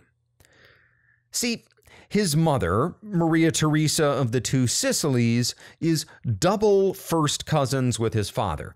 Basically, they are both grandchildren of Maria Theresa of Austria, and their other 3 grandparents are also the same. So instead of 8 great-grandparents like a normal person, Ferdinand I has 4 great-grandparents because his maternal great-grandparents and paternal great-grandparents are the same people. To put it bluntly, he is a prime example of Habsburg inbreeding. Earlier historians had portrayed Ferdinand I as mentally retarded because he spends most of his time away from the public eye and delegates all of his duties, but that's not exactly accurate. Ferdinand I keeps a diary and also writes a number of other personal notes, and he seems to have a firm grasp on matters of state and a solid understanding of what's going on with Austria's European neighbors. People who meet with him also report that he has a quick sense of humor. The problem with Ferdinand I, the reason he's not able to execute his duties as emperor, is that he suffers from a severe case of epilepsy and is known to have 20 or more seizures per day. He also has a speech impediment as well as hydrocephaly, or a buildup of fluid in the brain. On his wedding night, when he and his bride try several times to consummate their marriage, he reportedly has 5 seizures. But despite this change in rule at the top of the Austrian Empire, the empire itself keeps chugging along without much change at all, because Clemens von Metternich, who, if you'll recall, had been foreign minister since 1809 and has now been chancellor since 1821, he's basically running the empire the same way it's been run for a couple of decades now. And this is why, even as the rest of Germany is trying to form an economic union, Austria is continuing with its customs barriers and its general policy of a divided Germany. A few years after the death of Francis I and the ascension of Ferdinand I, in June of 1820, Prussian King Frederick Wilhelm III would die, leaving the throne to his son Frederick Wilhelm IV. 44-year-old Frederick Wilhelm IV is something of a romantic, and as we heard a few minutes ago in the quote from David Blackburn, he's also an architectural enthusiast. In that quote, the new king is attending the 1842 inauguration of the Cologne Cathedral. This cathedral is, without a doubt, the most famous architectural work undertaken by Frederick Wilhelm IV. And I say undertaken because he doesn't actually begin the project. See, the Cologne Cathedral had started construction way back in the year 1248. But for various reasons, the work was continuously interrupted until it was left off altogether in 1560. So by the 1840s, this cathedral has been sitting unfinished for 280 years, and Frederick Wilhelm IV sees its completion as a good way to establish Prussian culture. It's also a good way to unite the country in general. Ever since the wars of religion in the 15 and 1600s, Germany has been a mix of Protestants and Catholics. And while Frederick Wilhelm IV and most of his court are Calvinists, the new king himself is also very sympathetic to Catholicism, particularly the cultural aspects of German Catholicism, most particularly German Catholic architecture. Given all this, any opportunity for the mostly Protestant government to extend an olive branch to the Catholic Church is desirable as an opportunity to bring Catholic and Protestant Germans together. So, in 1842, Frederick Wilhelm IV personally establishes a civic fund to complete the Cologne Cathedral to its original medieval design.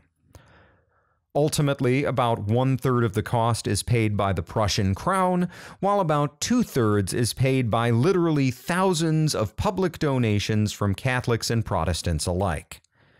Remarkably, the project will not be completed until 1880, and Frederick Wilhelm IV will not live to see its completion.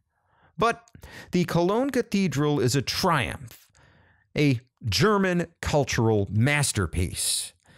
Its twin Gothic spires stand 515 feet tall, making it the third tallest church in the world. And it goes on to survive both world wars, although the windows and much of the facade are badly damaged by Allied bombers during World War II, and the building will not be fully restored to its original state until 2005. The Cologne Cathedral has also been a UNESCO World Heritage Site since 1996, and if I ever have the opportunity to visit Germany, it's on my short list of must-visit locations. Returning briefly to Friedrich Wilhelm IV, the guy who becomes King of Prussia in 1840 and has the Cologne Cathedral finished, he's not just an architectural enthusiast, he's also a bit of an odd duck from an ideological perspective. As a romantic, Frederick Wilhelm IV looks back fondly on the days of the old feudal estates and a strict hierarchical society. But he is also a pragmatist, and he recognizes that his political ideals are out of step with the realities of the 19th century world. So instead, he pursues a policy of political moderation, with a loosening of press censorship, a mass amnesty for political prisoners, and various projects like the Cologne Cathedral to bridge the divide between Catholics and Protestants. All of this helps to create a shared Prussian identity, with Frederick Wilhelm IV not as an old feudal overlord, but as a benevolent autocrat who provides for his people. Before we return to events down in Italy, I want to talk about one other aspect of German nationalization, and that is the literal nation building that's going on in many of the German states, which are either brand new or had been abolished during Napoleonic times and then restored afterwards.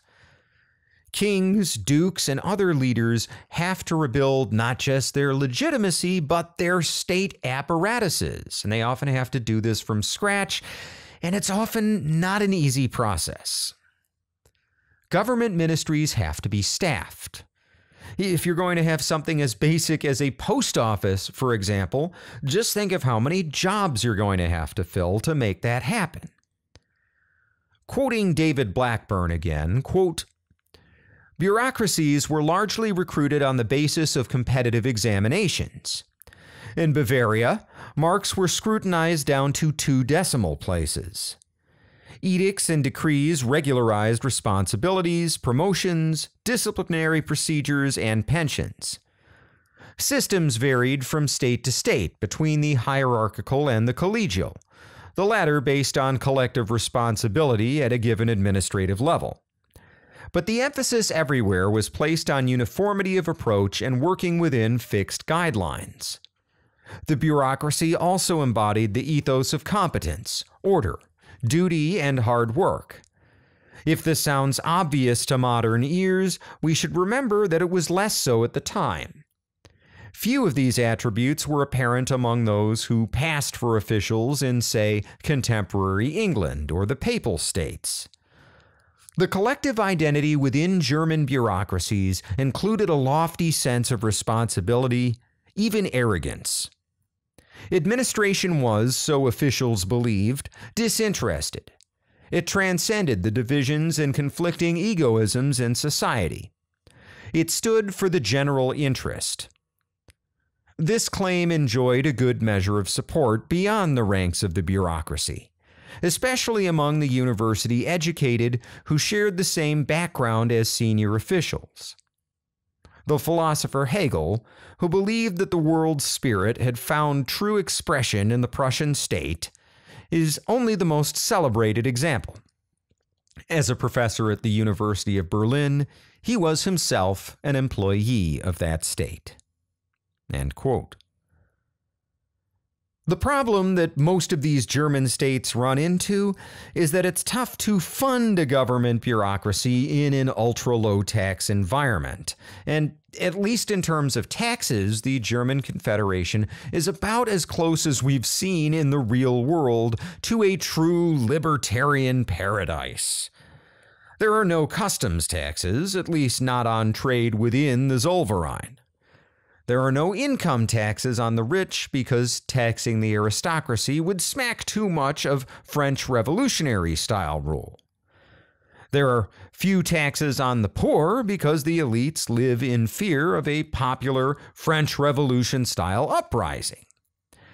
Meanwhile, the governments are trying to maintain strong armies to deter Napoleon-style aggression from said French, and they're struggling to make the trains run on time. Prussia is probably the most successful of the larger states in terms of reestablishing some kind of public system, while Austria once again struggles because the Austrian Empire itself is this weird decentralized state with territories like Hungary that have their own issues but aren't a part of Germany. As you might imagine, in an environment where the governments in a region are barely stable, a shock to the system could cause a depression, state bankruptcy, or even a revolution.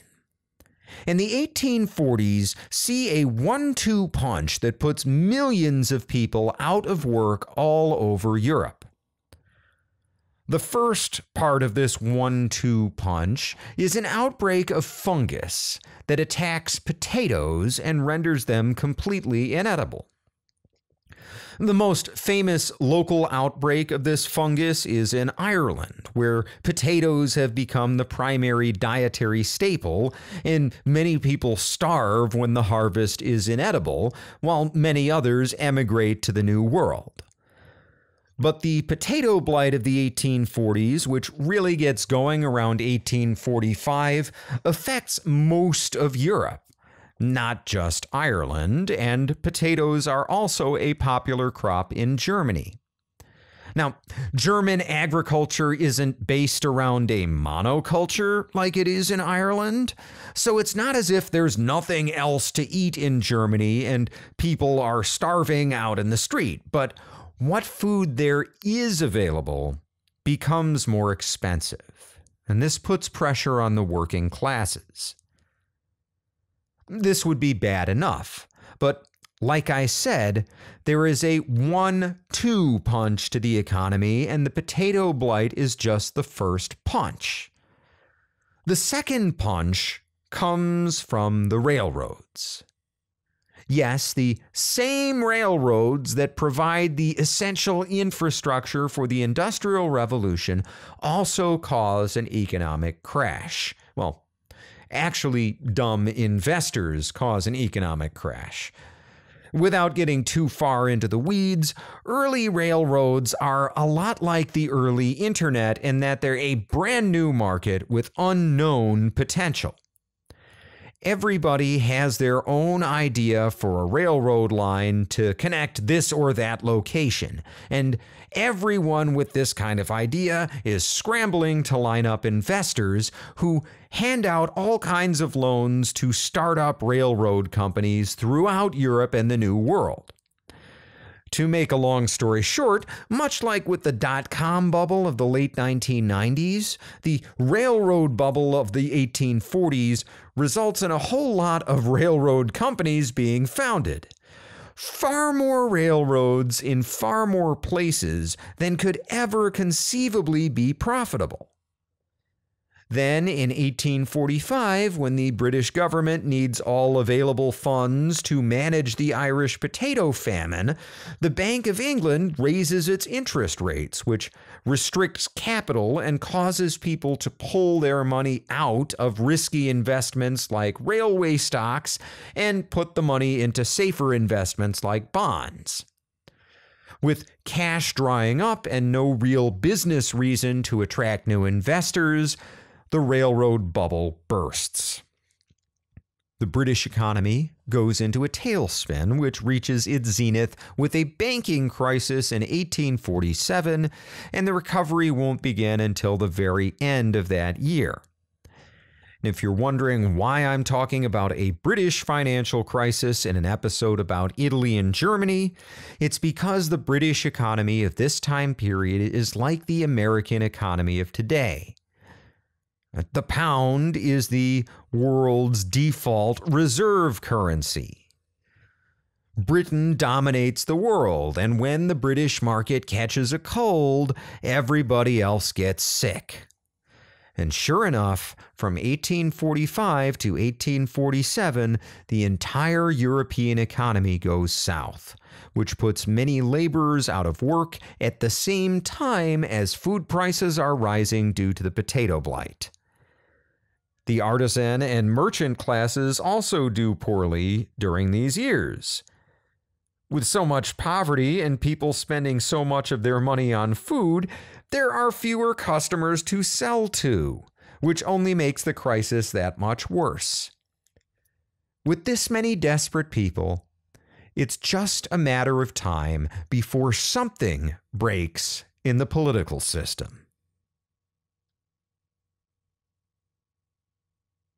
So, in 1848, there's a potato famine causing a spike in food prices at the same time that a good old-fashioned financial bubble/banking crisis is squeezing everybody's finances.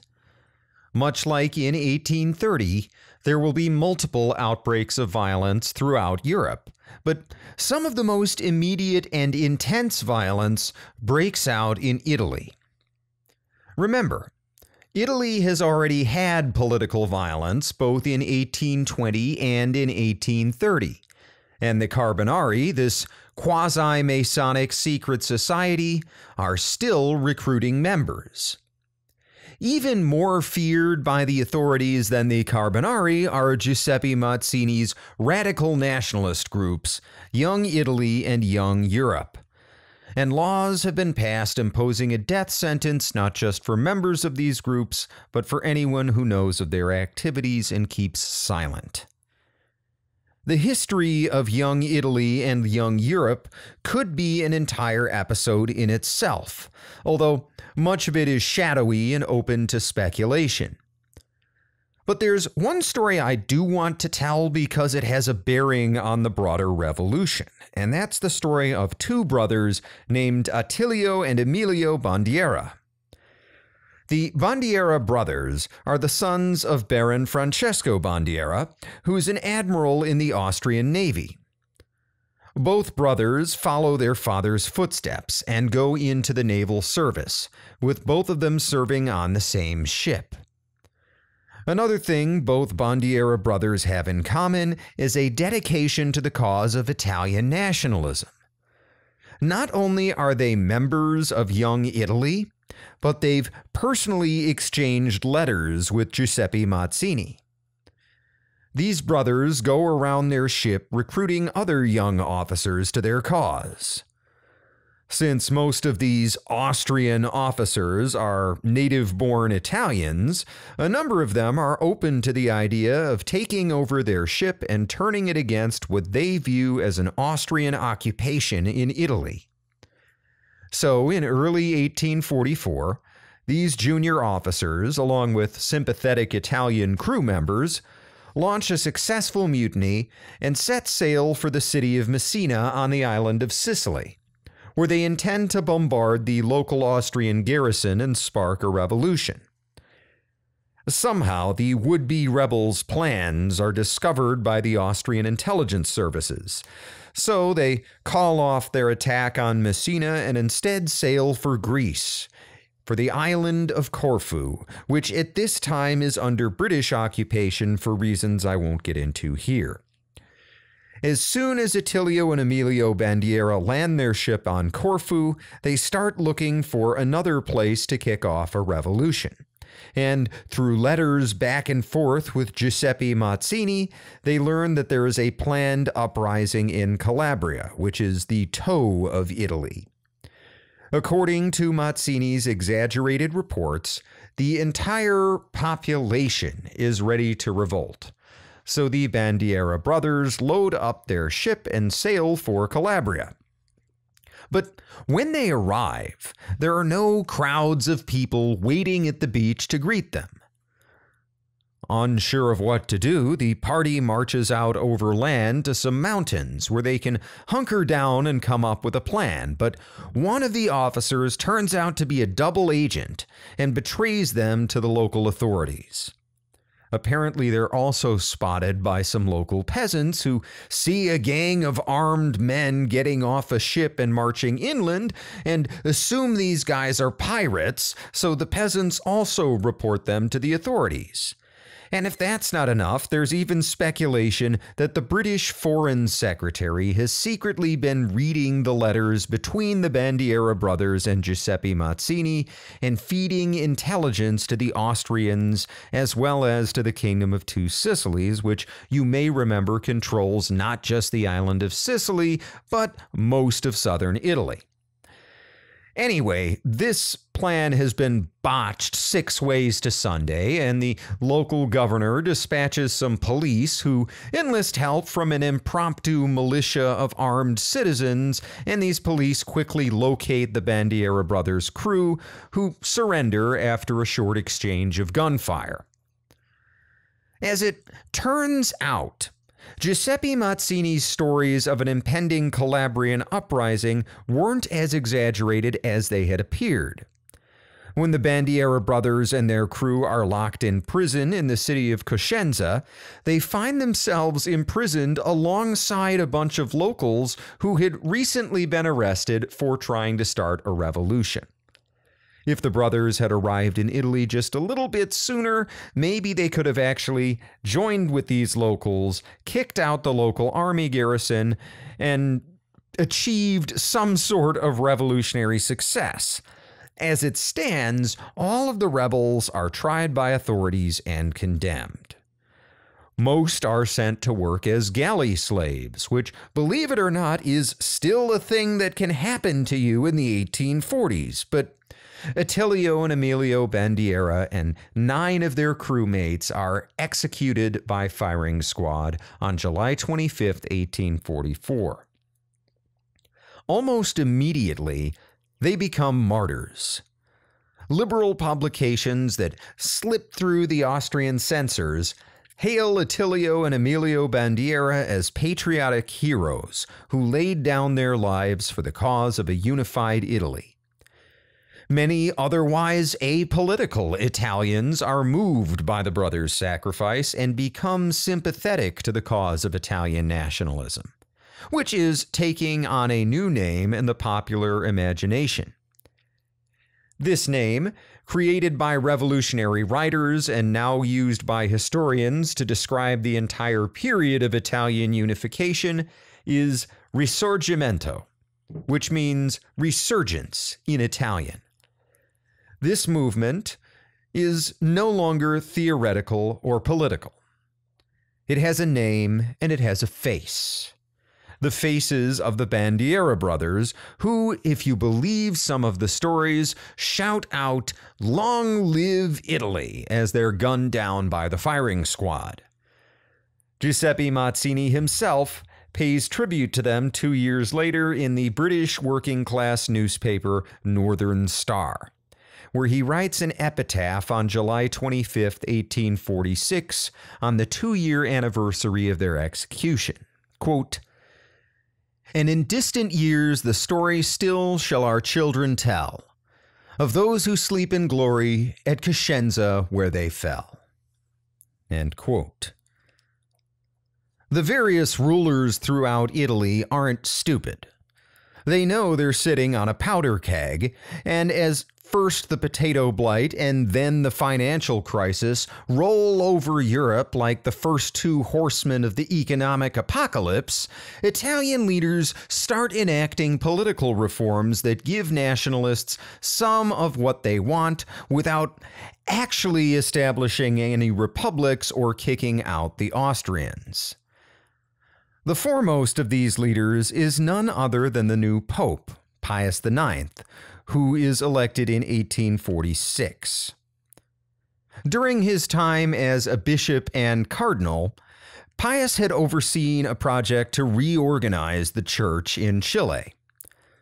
Although the project was unsuccessful due to an ongoing revolution, Pius IX would nonetheless make history as the first pope ever to have visited the New World, although he did visit before his papacy.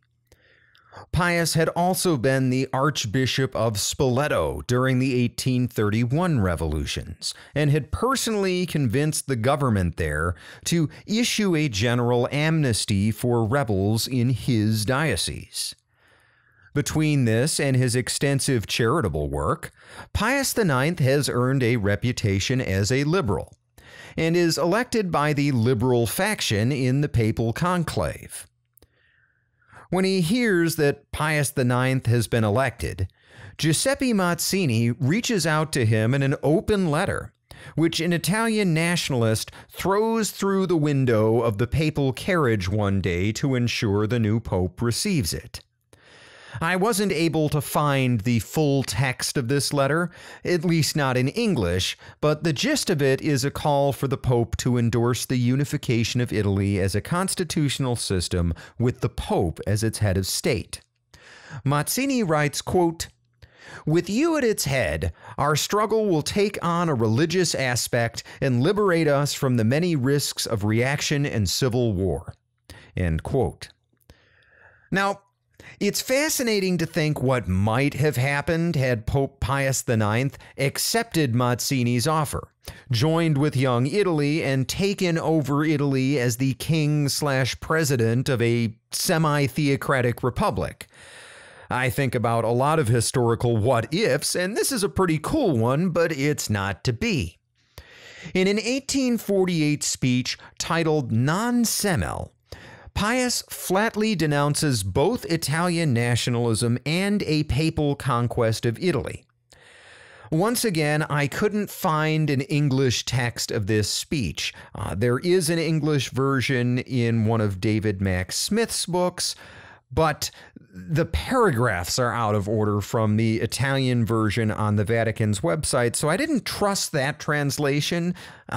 Instead, I ran the Italian version from the Vatican through Google Translate, which resulted in some weird syntax. But for what it's worth, here is the most relevant passage of Pius IX's speech. Quote, "Since now some would like us, together with the other peoples and princes of Italy, to go to war against the Germans, we felt it our duty to declare clearly in this solemn conference that this is completely contrary to our intentions.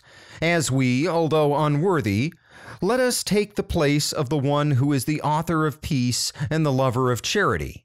And by the duty of our supreme apostolate, we, with equal paternal affection, love and embrace all peoples and all nations. Here then, in the presence of all peoples, we cannot fail to reject the devious advice, also expressed through newspapers and pamphlets, of those who would like the Roman pontiff president of a certain new republic to be made, altogether by the peoples of Italy. Indeed, on this occasion, for our charity towards the people of Italy, we warmly urge them and admonish them to beware of these cunning and pernicious advice for Italy itself, and to be faithful to their princes, of which they have already experienced benevolence, and not to let themselves be detached from the due respect towards them.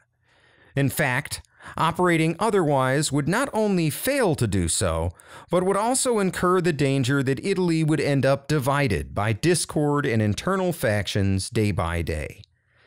As for us, however, again we declare that the Roman pontiff directs his every thought, every care, every study, so that the kingdom of Christ, which is the church, grows every day.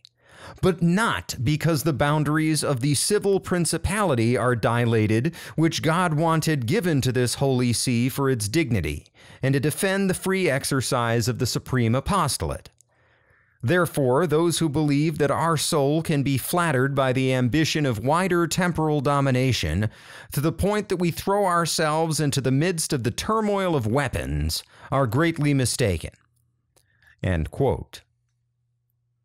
Pope Pius IX clearly has no appetite for earthly conquests of either the political or military variety, instead preferring to focus on his primary job of, being a religious leader. Anyone who had been expecting this guy to step into his role and immediately start trying to push the Austrians out of Italy is grossly mistaken. In fact, Pius says the exact opposite. As far as he's concerned, the Papal States are just the right size. Any smaller, and the Church would be too vulnerable to the whims of neighboring political leaders. Any larger, and the Pope would inevitably get dragged into wars that would run counter to the Church's core mission, which had sometimes happened in the past when the Papal States were more powerful. This is not to say that Pius IX is not a liberal. As a leader and in his personal administration of the Papal States, he makes some significant liberal reforms which we'll get into in a little bit. Pius just has zero interest in marrying liberal politics to Catholic doctrine or vice versa. Even so, his open moves towards liberalization within the Papal States will give other Italian leaders permission to make similar moves. And in 1847 and 1848, we see a series of constitutional changes throughout Italy. Unfortunately, these kinds of changes, constitutional reforms, can take time to implement, and before any of the Italian leaders can actually enact their reforms, people are already going to be protesting in the streets. The first mass, organized protests take place in the most authoritarian part of Italy, the Kingdom of Lombardy-Venetia. Encompassing a large chunk of northeastern Italy, Lombardy-Venetia includes the cities of Milan and Venice. While Austria rules most of Italy via proxy kingdoms, the Kingdom of Lombardy-Venetia is unique in Italy in that it is an Austrian crown land. In other words, the kingdom is not a part of Austria, but Ferdinand I, the epileptic Austrian emperor, is also the king of Lombardy-Venetia. In this area of direct Austrian control, press censorship is far more severe than it is in the rest of Italy, and unlike in other parts of Italy, there's not even a whisper of the possibility of popular reforms. So nationalists and liberals alike unite to hit their Austrian overlords where it hurts most, in the pocketbook. Like I said, the Austrian Empire has limited sources of income, and things are no different in the Kingdom of Lombardy-Venetia. There, most of the government revenue comes from vice taxes, specifically on gambling and tobacco, which are government monopolies. And starting on January 1st, 1848, people in the city of Milan give up smoking and gambling, endangering the 5.5 million lira in annual revenue from these taxes. Obviously, not all the people in Milan are okay with this boycott. Some of them just want to smoke. So nationalists begin using social pressure to ensure the boycott's success. In his book, The Risorgimento, Italy 1815 to 1871, historian Tim Chapman summarizes the events as follows, quote, Pickets stood outside tobacconists, and shouts of "traitor" were heard when customers entered. Attacks on people seen smoking in the streets led to tobacco riots in which barricades were constructed. End quote. In response to the riots, the local Austrian general, Field Marshal Joseph Radetzky, brings in troops who are asked to guard tobacco shops and gambling establishments and keep mobs at a safe distance. On January 3rd, a particular group of soldiers is guarding a particular shop when the crowd starts throwing rocks at them. More troops are brought in to deter any further aggression by the rioters, but a group of cavalrymen breaks discipline and charges into the crowd in an effort to disperse them. 6 rioters are killed in the fighting and an additional 50 people are injured. And at this point, both sides decide that a mutual stand down is in order.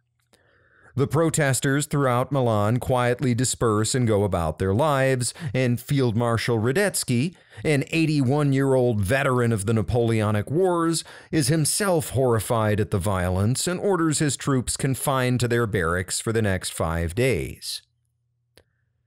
So far, we've had some rioting in Milan, but that hardly explains why we consider 1848 to be a revolutionary year in Europe. Instead, we have to look a little further south to the Kingdom of the Two Sicilies, where the Bandiera brothers have so recently been executed. On January 9th, a group of revolutionaries puts up flyers around the city of Palermo, Sicily, advertising an uprising in 3 days on January 12th. This might seem like a clumsy way to begin a revolution, but amazingly, it works. King Ferdinand II doesn't have enough troops in the area to put down a rebellion. And when thousands of people gather in the city's square where revolutionaries are handing out weapons, there are simply too many people and not enough soldiers for anything to be done.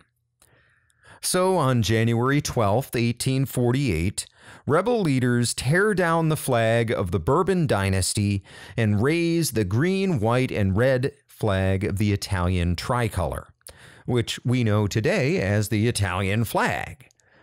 But for a few months, from 1848 through 1849, this flag is actually the flag of the short-lived Kingdom of Sicily. Back on the Italian mainland, riots break out in the city of Naples as soon as people get word of the Sicilian rebellion. Naples is the largest city in the southern half of the boot of Italy, the largest city in the Kingdom of the Two Sicilies, and when rioting breaks out there, Ferdinand II has a problem. He has literally just sent most of his army over to Sicily to put down the rebellion in Palermo, so there are not enough troops to disperse the 25,000 people protesting in front of the royal residence in Naples. To mollify these rioters, Ferdinand II establishes a constitution for the citizens on the Italian mainland, and then he tries to end the Sicilian rebellion by granting Sicily its own separate constitution based on the old constitution of 1812. The new constitution calms down the rebels on the Italian mainland as most of their demands have been met. It also causes a number of the Sicilian rebels to go home, but a hard core of them remain active in Palermo and then fall back to the fortified city of Messina because for them, a liberal constitution isn't good enough.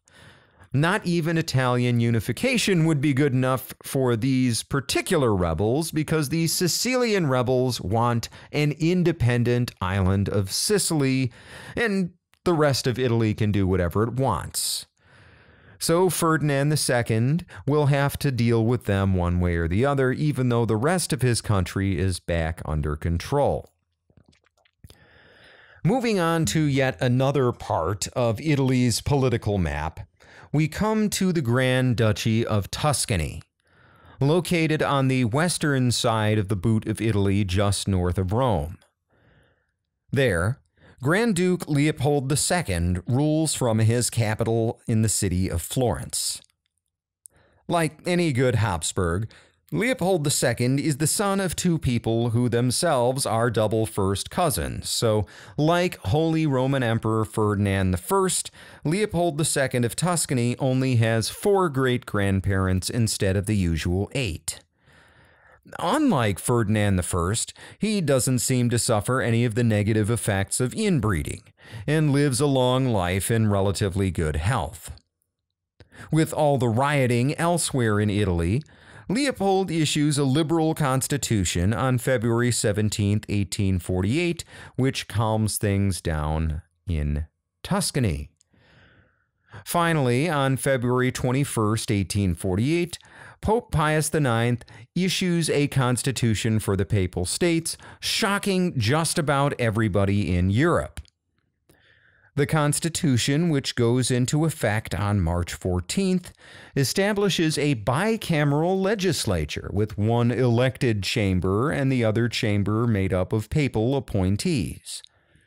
Full civil rights are extended to Jews for the first time in the papal territories, and the Pope releases all political prisoners who had been held for revolutionary crimes.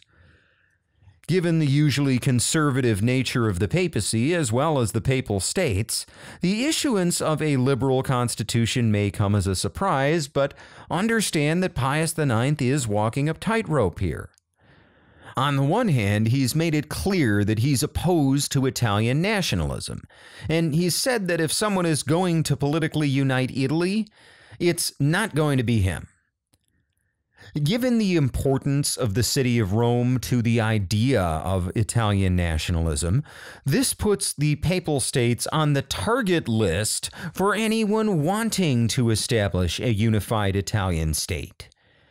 If you can't unite Italy without controlling Rome, and the guy in charge of Rome is opposed to unification, the only way forward is to kick that guy out of Rome. On the other hand, Pius IX also has to watch out for the Austrians.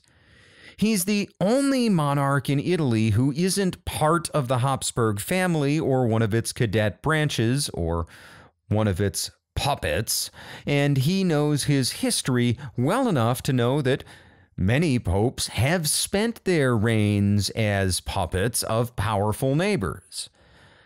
In the past, it was often the French who controlled popes, but Pius IX is worldly enough not to put his trust in the Habsburgs either. In fact, the main instigating force for the Pope's announcement of the new constitution is a series of protests in Rome itself.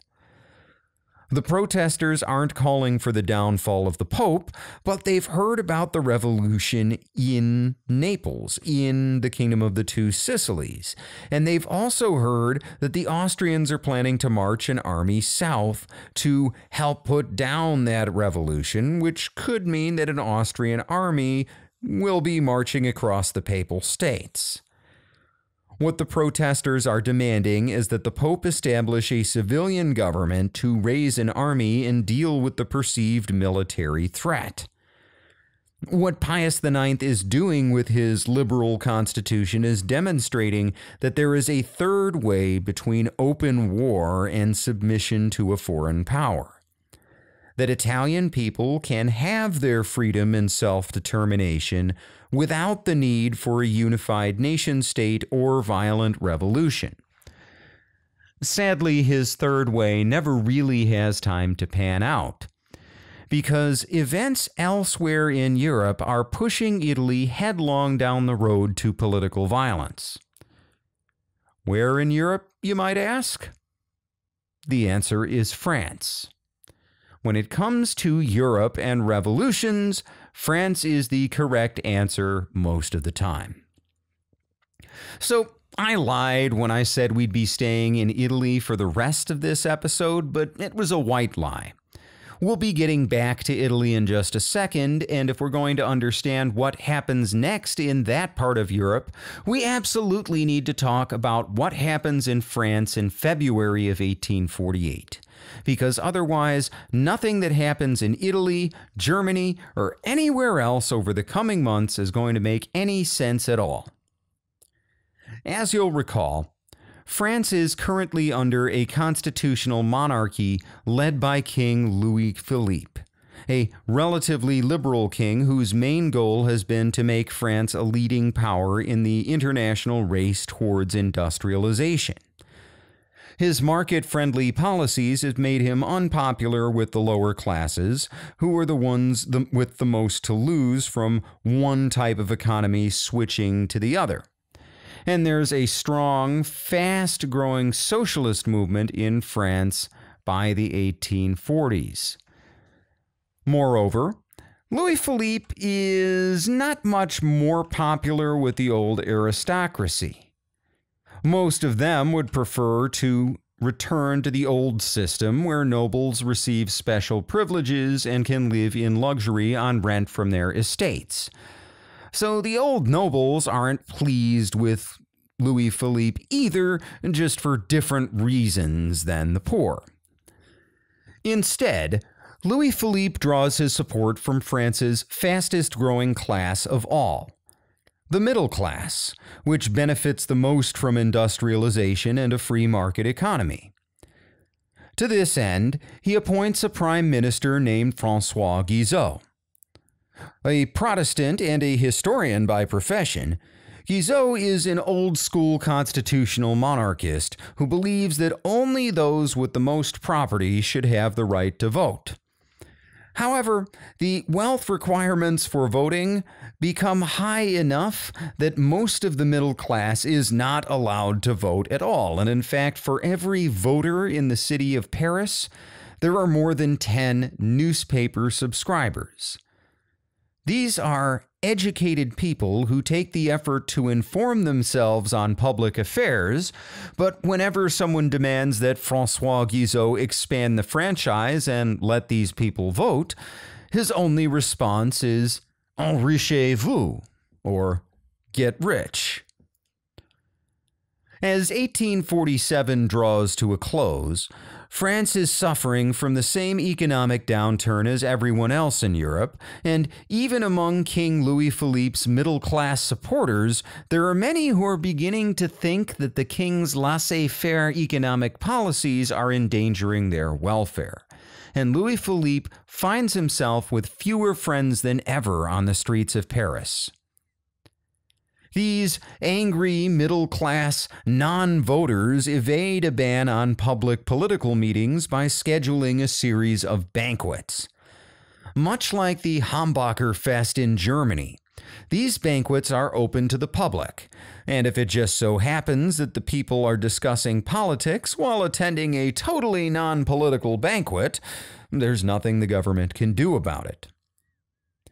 There are several of these banquets in late 1847 into early 1848, and some of Europe's most famous political minds come to one or the other of them. For example, Friedrich Engels, co-author of the Communist Manifesto, attends a banquet mere months before he and Marx publish their most famous work. On January 14, 1848, Prime Minister Guizot has had enough of these banquets and officially bans them, citing their blatantly political nature. The banquet's organizers, who are mostly constitutional monarchists with a small number of pro-Republican supporters, had originally scheduled the next banquet in Paris's 12th arrondissement, which has been a hotbed of Republican support since the original French Revolution broke out in 1789. Unwilling to cancel the event, but also not wanting to antagonize the government too much, the organizers agreed to move the banquet to the Champs-Élysées on February 22nd, a less controversial time and place. So far, so good. But then, a group of radical workers groups, almost all of them outright Republicans, decide to hold a political protest at the same time as the banquet. This causes the middle-class organizers to call off the banquet altogether rather than risk any outbreak of violence. Even the Republican faction of the organizers are on board with this. They want a peaceful democracy, not a repeat of the French Revolution. But they don't call off the banquet until the night before it's scheduled to take place, at which point notices have already gone out in a workers' newspaper advertising the protests for the next day. Meanwhile, the organizers have notified the government that the banquet is canceled, so the extra National Guard troops who had been supposed to have been deployed to the Champs-Élysées to keep order, well, they're sent back to their barracks. So when February 22nd rolls around, instead of an orderly banquet where some middle-class people give political speeches under the watchful eye of the National Guard, people near the Champs-Élysées awaken to find a disorderly mob of unruly protesters and few police. Paris authorities quickly realize their mistake and redeploy the National Guard, but by the time the troops arrive, the crowd of workers have been joined by 700 university students who have just marched up singing La Marseillaise, the anthem of the French Revolution that is also the national anthem of modern-day France. Even at this late juncture, there is a good chance of avoiding any serious violence. At this time in history, both the military and the National Guard are sources of pride in France, and the troops are for the most part well respected by the people. The idea of French citizens attacking French soldiers is simply a bridge too far, even for most would-be revolutionaries. The protesters march forward, trying to reach the Chamber of Deputies, where the elected government is meeting in session. National Guardsmen block the way, and cavalrymen ride slowly into the crowd, pushing them back without anyone getting killed or seriously injured. Unfortunately, the authorities make another mistake at this point, and it's a critical one. Rather than continue to rely on the National Guard, which is doing its job just fine, authorities now overreact to the protests and decide to send in the Municipal Guard. And these guys aren't soldiers at all. They're what we modern people would call riot police, and they've broken up many protests over the last several years. Unlike the Army or the National Guard, the Municipal Guard has a reputation for cruelty, for example, beating people with clubs even after they've been arrested. And unlike the National Guard, these are not men who may one day be called upon to give their lives for the glory of France. They're just a bunch of chuds who collect a paycheck from the regime in exchange for beating up on the working man. In his book 1848, Year of Revolution, Scottish historian Mike Rappert writes, quote, "The violence erupted when stones were hurled by the crowd at the municipals, who reacted by forcing their way through the tumult, sabers drawn, and knocking people over. One of the victims was an old woman, who died when her head hit the paving stones. Elsewhere, a worker was hacked down by a saber. The first blood had been spilled, and now fighting broke out across the city. Outside Guizot's home in the Foreign Ministry on the Rue de Capucine, on the Champs-Élysées, on the Place de la Bastille, and at the Stock Exchange.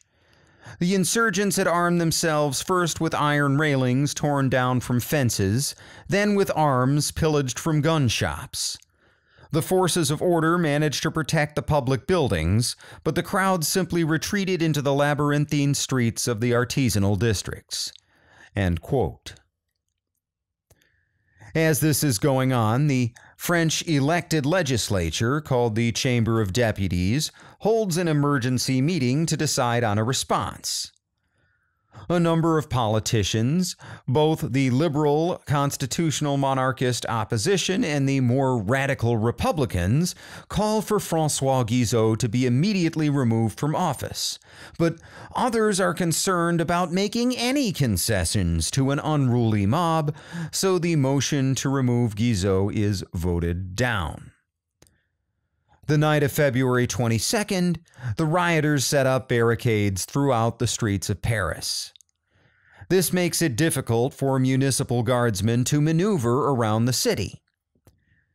In the morning, the rioting continues, as do the thefts from gun shops. The more guns make their way into the crowd, the fewer people are swinging clubs and the more are shooting at each other. In this environment, the National Guardsmen try to minimize the violence by getting between the municipal guards and the armed citizens. In one incident outside a gun shop, a National Guard commander personally inserts himself into the middle of a firefight between rioters and municipal guardsmen who are protecting the shop, and he convinces the guardsmen to stand down without further bloodshed. By the afternoon of February 23rd, King Louis-Philippe has made his decision. He calls François Guizot to his office and tells him that he needs to resign as prime minister for the good of France. Guizot takes it like a champ, goes to the Chamber of Deputies, and tenders his resignation. That evening, Louis-Philippe appoints a new prime minister, a guy named Adolphe Thiers, who is still a constitutional monarchist but is a bit more liberal than Guizot. For a few hours, things seem to calm down. Having gotten rid of the unpopular prime minister, many of the rioters go home. But a few hundred linger in the Paris streets, whether because they don't believe the reports of Guizot's firing or because they are hardcore Republicans. Around 9:30 in the evening, these few hundred people decide to demand the dismissal of the rest of Louis-Philippe's cabinet, and they march towards the Foreign Ministry's headquarters to surround it. The building is guarded by a regiment of regular army troops who block the road. The people march right up to them, but everyone is being peaceful. Nobody is hitting anyone or shooting at them, just chanting slogans and pushing forward. The commander of the army unit orders his men to fix bayonets, not to attack anybody, but to deter the crowd from continuing their forward movement. And as the soldiers are making this move to attach their bayonets, somebody fires a shot. Maybe it's somebody in the crowd. Maybe it's a nervous soldier who breaks discipline. Nobody knows. Regardless of who fires the shot, it causes the soldiers to panic, and they discharge their guns into the crowd at point-blank range, killing more than 50 people. The crowd runs away, but news of the massacre soon spreads, and by midnight on the night of the 23rd, people are once again leaving their homes to man the barricades in the city streets. Louis-Philippe then calls in more regular army troops to clear the streets on the morning of the 24th, but he doesn't want another massacre. He orders the officers only to bring their troops up to the barricades, but not to remove them by force. Instead, they're to negotiate with the insurgents from a position of armed strength. This doesn't work, and Louis-Philippe's commanders tell him there's no way to forcibly clear out the barricades without tremendous loss of life on both sides. Adolphe Thiers recommends evacuating the government from Paris and carrying out this military operation, but the king shoots down the idea, again unwilling to escalate the violence. Thiers resigns, having served less than 24 hours as prime minister. By the end of the 24th, angry crowds have fought their way from street to street and arrived outside the royal palace. Louis Philippe has no choice but to abdicate the throne, gets into a carriage with his family, and takes off for England, where he will spend the next 2 years living in exile before his death in 1850. In the aftermath of the February 1848 revolution, the French government draws up a new constitution for a republican government. And in December, the French will elect their very first president, Louis Napoleon Bonaparte. Louis Napoleon is the nephew of the original Napoleon and will dismantle the republican government over the next few years to establish a new French empire in 1852. But that's another story. For our purposes, at this point in 1848, the important thing is that in the midst of a financial crisis and all kinds of political unrest in Italy and Germany, the French have once again reminded the rest of Europe that even a powerful, centralized, modern government can be overthrown. Okay, let's get back to Italy. At this point, I want to talk about one of the most important figures in the revolutions of 1848, and that's Charles Albert, King of Piedmont, Sardinia, which includes not just the old territory of Piedmont in the northwestern Italian mainland, but also the island of Sardinia to the south of the mainland and west of the Italian peninsula. In 1848, Charles Albert is 49 years old and has been king since 1831. But he had grown up not even expecting to be king. When he was born in 1798, he was fifth in line for the throne, and he wasn't even born in Piedmont, Sardinia. He was born in Paris. See, the French Revolutionary Army had recently invaded Piedmont, Sardinia, and despite taking the French side, Charles Albert's parents had been confined so the revolutionary government could keep an eye on them. His father would die in the year 1800 when he was just 2 years old, and the family's fortunes would not improve until his mother remarried another nobleman in 1808. Charles Albert would be introduced to Napoleon in 1810 at the age of 12, and the emperor would grant him the title of count, as well as a spot in one of Paris's most prestigious preparatory schools.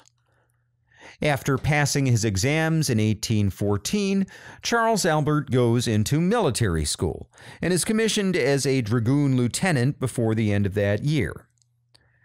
Unfortunately for Charles Albert, he's getting into the Napoleonic army at just the wrong time.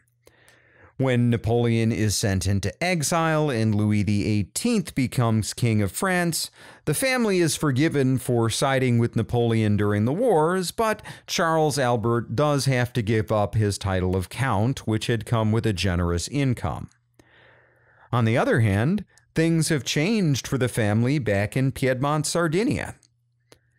Two of the people ahead of him in line for the throne had died when he was a child, and neither the new king, Victor Emmanuel, or his brother, Charles Felix, has produced a male heir.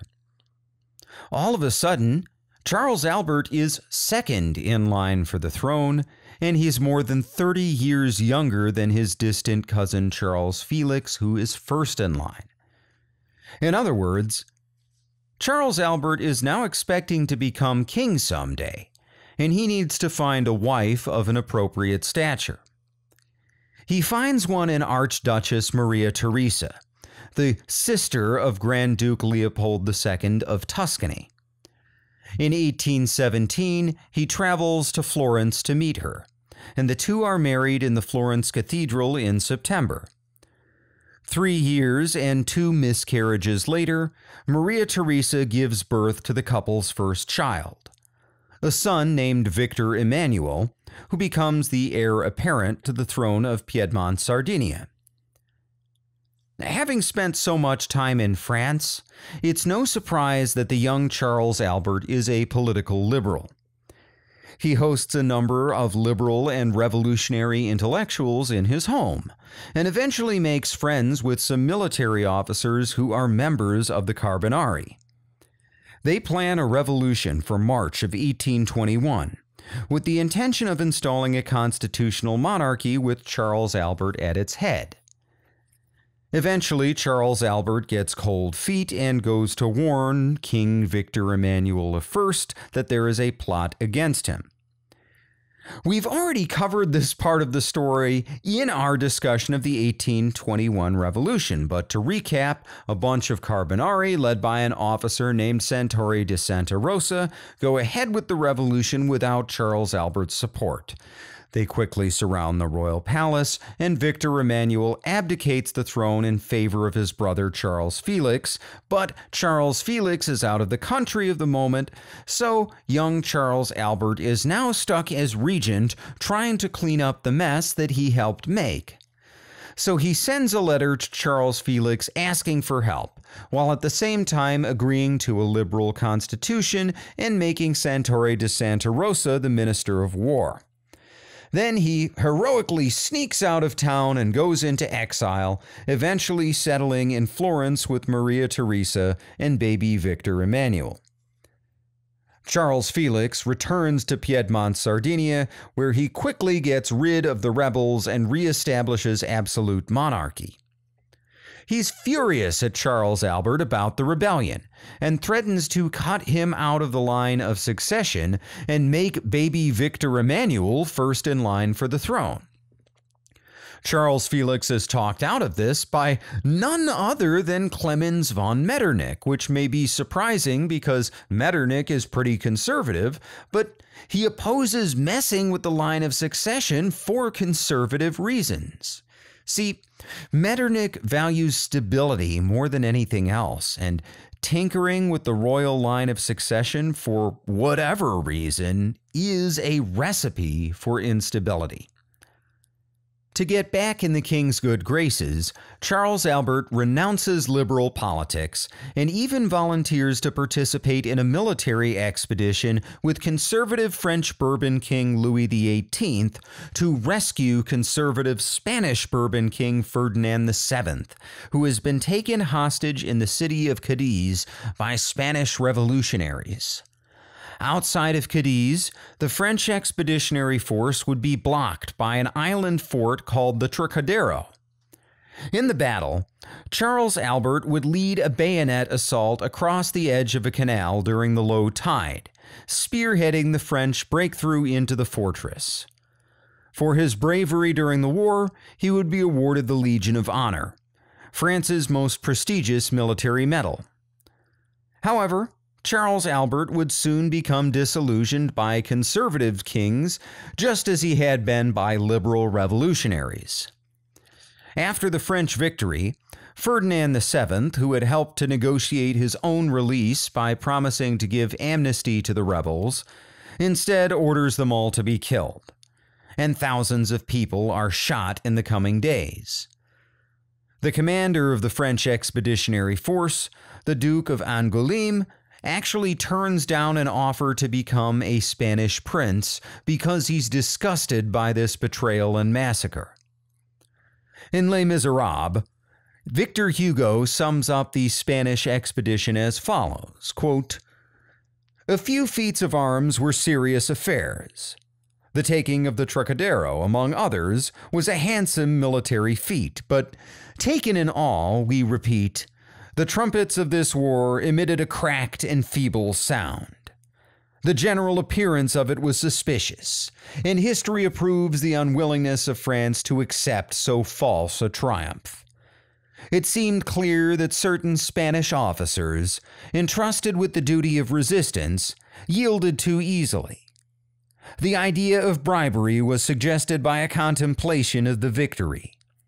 It appeared as if the generals, rather than the battles, had been won, and the victorious soldier returned humiliated.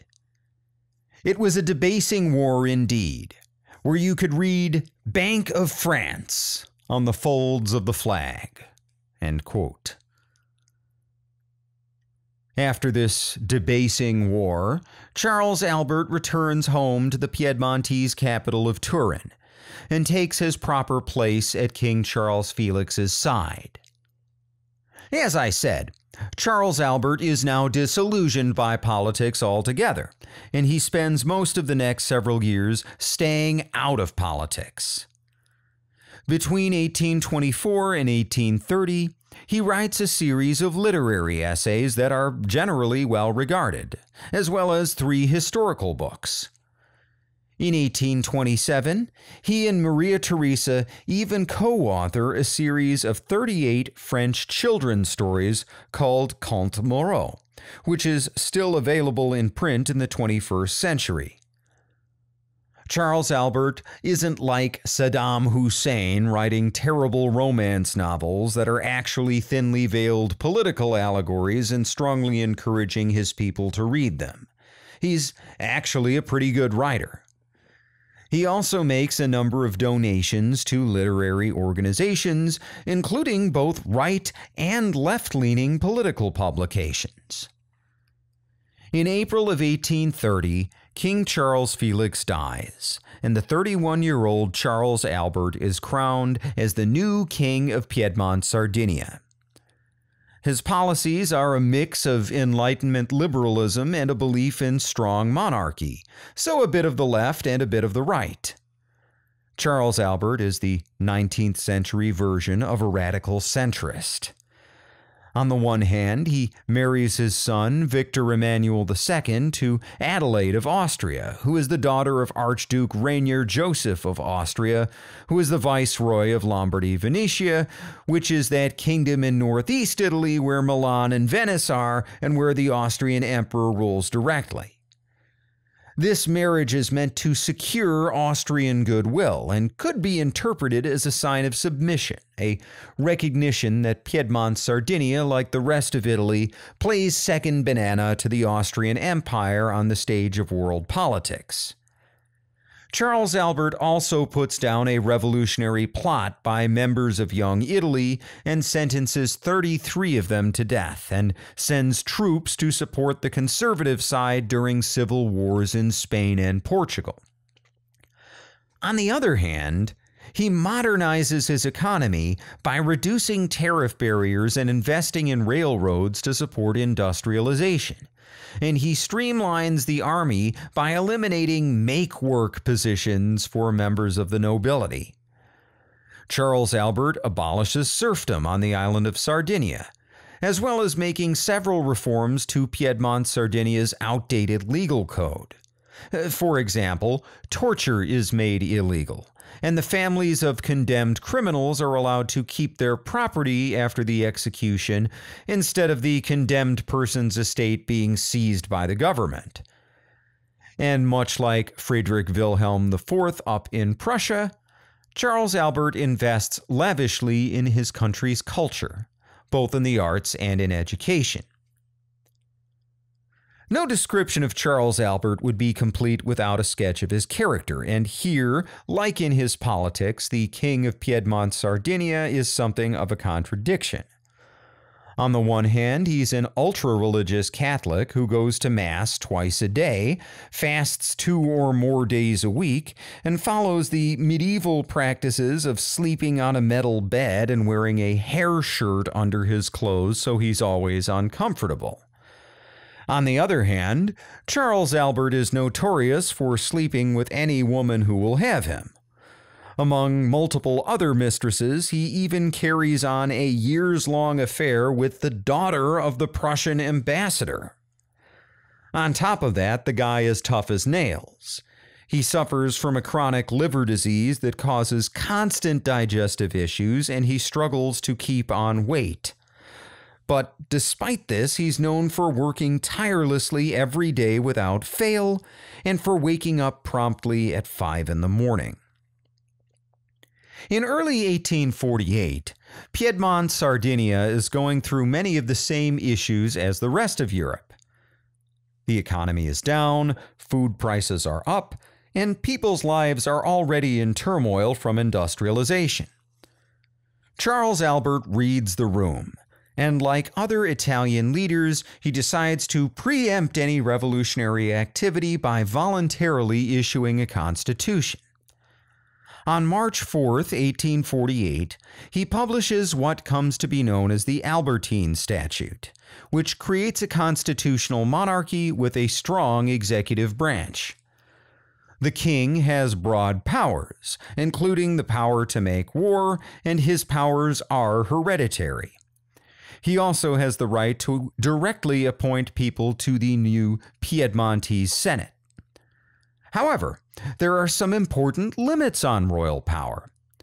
For example, while the king appoints senators directly, the other legislative house, the Chamber of Deputies, is elected. And while the king can temporarily dissolve a meeting of the elected chamber, he can only do so for a period of 4 months. The Chamber of Deputies, this elected chamber, has the right to impeach royal ministers, with or without the king's permission, an important measure to prevent corruption. Most importantly, citizens receive full equality before the law, the right to a fair trial, the right to be free of unreasonable search and seizure, the right to compensation if the government seizes property via eminent domain, and there is also to be a mostly free press. Not bad. The reason I spent so much time on Charles Albert and the Albertine Statute is because this isn't yet another constitution for yet another Italian state that's not going to exist anymore in 23 years. For various historical reasons we'll get into, the Albertine Statute will soon become the constitution of the unified Kingdom of Italy, and will remain the supreme law of the land on the Italian peninsula all the way up till 1946 and the creation of the modern-day Italian Republic. So put a pin in King Charles Albert of Piedmont, Sardinia, because he's about to become very important. For the moment, though, we need to switch locations once again to northeastern Italy and the Kingdom of Lombardy-Venetia, because there's trouble brewing in the city of Milan. If you'll recall, back in January, Milanese Italian nationalists had boycotted Austrian-run tobacco and gambling establishments, and the local Austrian general, Field Marshal Joseph Radetzky, had sent in troops to disperse the rioters. This had temporarily crushed the riots, but it hasn't changed the underlying dynamic. The Austrian monarchy remains deeply unpopular with Lombardy-Venetia's population. And once again, events elsewhere in Europe are fanning the flames of revolution. The French have overthrown the Bourbons again and put another Bonaparte in charge, this time as head of a republic. Charles Albert of Piedmont, Sardinia has established a constitutional monarchy. So has the Pope. So has the Kingdom of the Two Sicilies. In Vienna itself, in the heart of the Austrian Empire, widespread riots are threatening to overthrow the government. In fact, there's all kinds of instability in the Austrian Empire right now, including a rebellion in Serbia, and we'll get into all those events in the next episode. And on March 13th, in a last-ditch effort to avert a French-style revolution, Austrian Chancellor Clemens von Metternich, who has been the most powerful man in the Austrian Empire for the last 30 years, resigns from the government.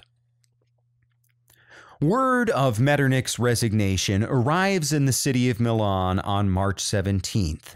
And that afternoon, a bunch of Milanese Italian nationalists get together to decide on a response. Metternich's absence leaves a huge power vacuum in the Austrian Empire, and the nationalists broadly agree that now is the time to declare independence from Austria altogether. Now, Nationalists outnumber supporters of the Austrian Empire by a fair margin in Lombardy, Venetia, so it's safe to say that the overwhelming majority of Milanese leaders support some kind of independence. But they support independence for different reasons. Some are radical Republicans who want a small Republican state in the area around Milan and Venice. Others are old-school Italian aristocrats who want to establish a regional Italian monarchy where Italian nobles will not have to take a back seat to Austrian nobles from across the border. Still others are supporters of Giuseppe Mazzini's vision of a single Italian nation-state from Sicily to the Alps. The only thing all of these people can agree on is that they want the Austrians out. In the wake of Metternich's death, the Milanese Italian nationalists split into two camps. On the left is the Republican faction, led by revolutionary writer Carlo Cattaneo. On the right and center is a larger faction led by Milan's mayor, Gabriele Casati, which favors a constitutional monarchy. This faction is much larger and it wins the day for now. The reason Gabriele Casati is able to gather so much support for a constitutional monarchy is that everyone knows that any attempt to revolt against Austria will be met with an Austrian military response. And Lombardy Venetia lacks both the men and the existing military establishment to fight off the Austrian Empire. If the Austrians are to be convinced to back off, Milan is going to need a well-armed protector. And who better than Charles Albert of Piedmont, Sardinia, who has just granted his people a liberal-ish constitution? Charles Albert could hardly be expected to involve himself with a Republican revolt on his doorstep, but he might be convinced to stand up for Milanese revolutionaries who want a king. Anyway, this group of Milanese nationalists meets on March 17, 1848, and agrees to organize a mass protest on the next day, March 18th, and to call for a constitutional monarchy. Flyers are quickly published and posted through the streets, and authorities prepare for trouble. Field Marshal Radetzky initially orders his troops to deploy around the city and surround important buildings, but Mayor Casati convinces him that any troop presence will only inflame people's passions. Better to let the protesters march peacefully and not risk any kind of escalation. Reluctantly, Field Marshal Radetzky agrees to keep his men in their garrison, although he does order them to stay alert and keep their weapons ready for action. Even so, this decision not to deploy troops helps pave the way for one of the most iconic events of the Risorgimento, a popular revolution known to history as the 5 Days of Milan. On the morning of March 18, 1848, more than 15,000 people gather in the streets of Milan. The weather is miserable. Radetzky will later describe the sky as being the color of lead, and how a light mist begins to fall in the morning and intensify to a downpour by evening. This downpour will continue for the next several days. But for now, the protesters are jubilant. This isn't some unruly mob. It's more like a parade led by a number of civic leaders, including Mayor Casati, with people wearing Italian tricolor pins and waving green, white, and red flags overhead. This parade winds its way through Milan's streets and eventually arrives at the Palazzo del Governo. The Palazzo is Milan's medieval ducal palace, which has since become the seat of the local Austrian governorship and has been renovated multiple times into an impressive neoclassical structure worthy of the imperial court. With Field Marshal Radetzky's men back in their barracks, there are so few guards outside the palace that when 15,000 people show up and try to break in, the guards stand aside and let the crowd do whatever it wants.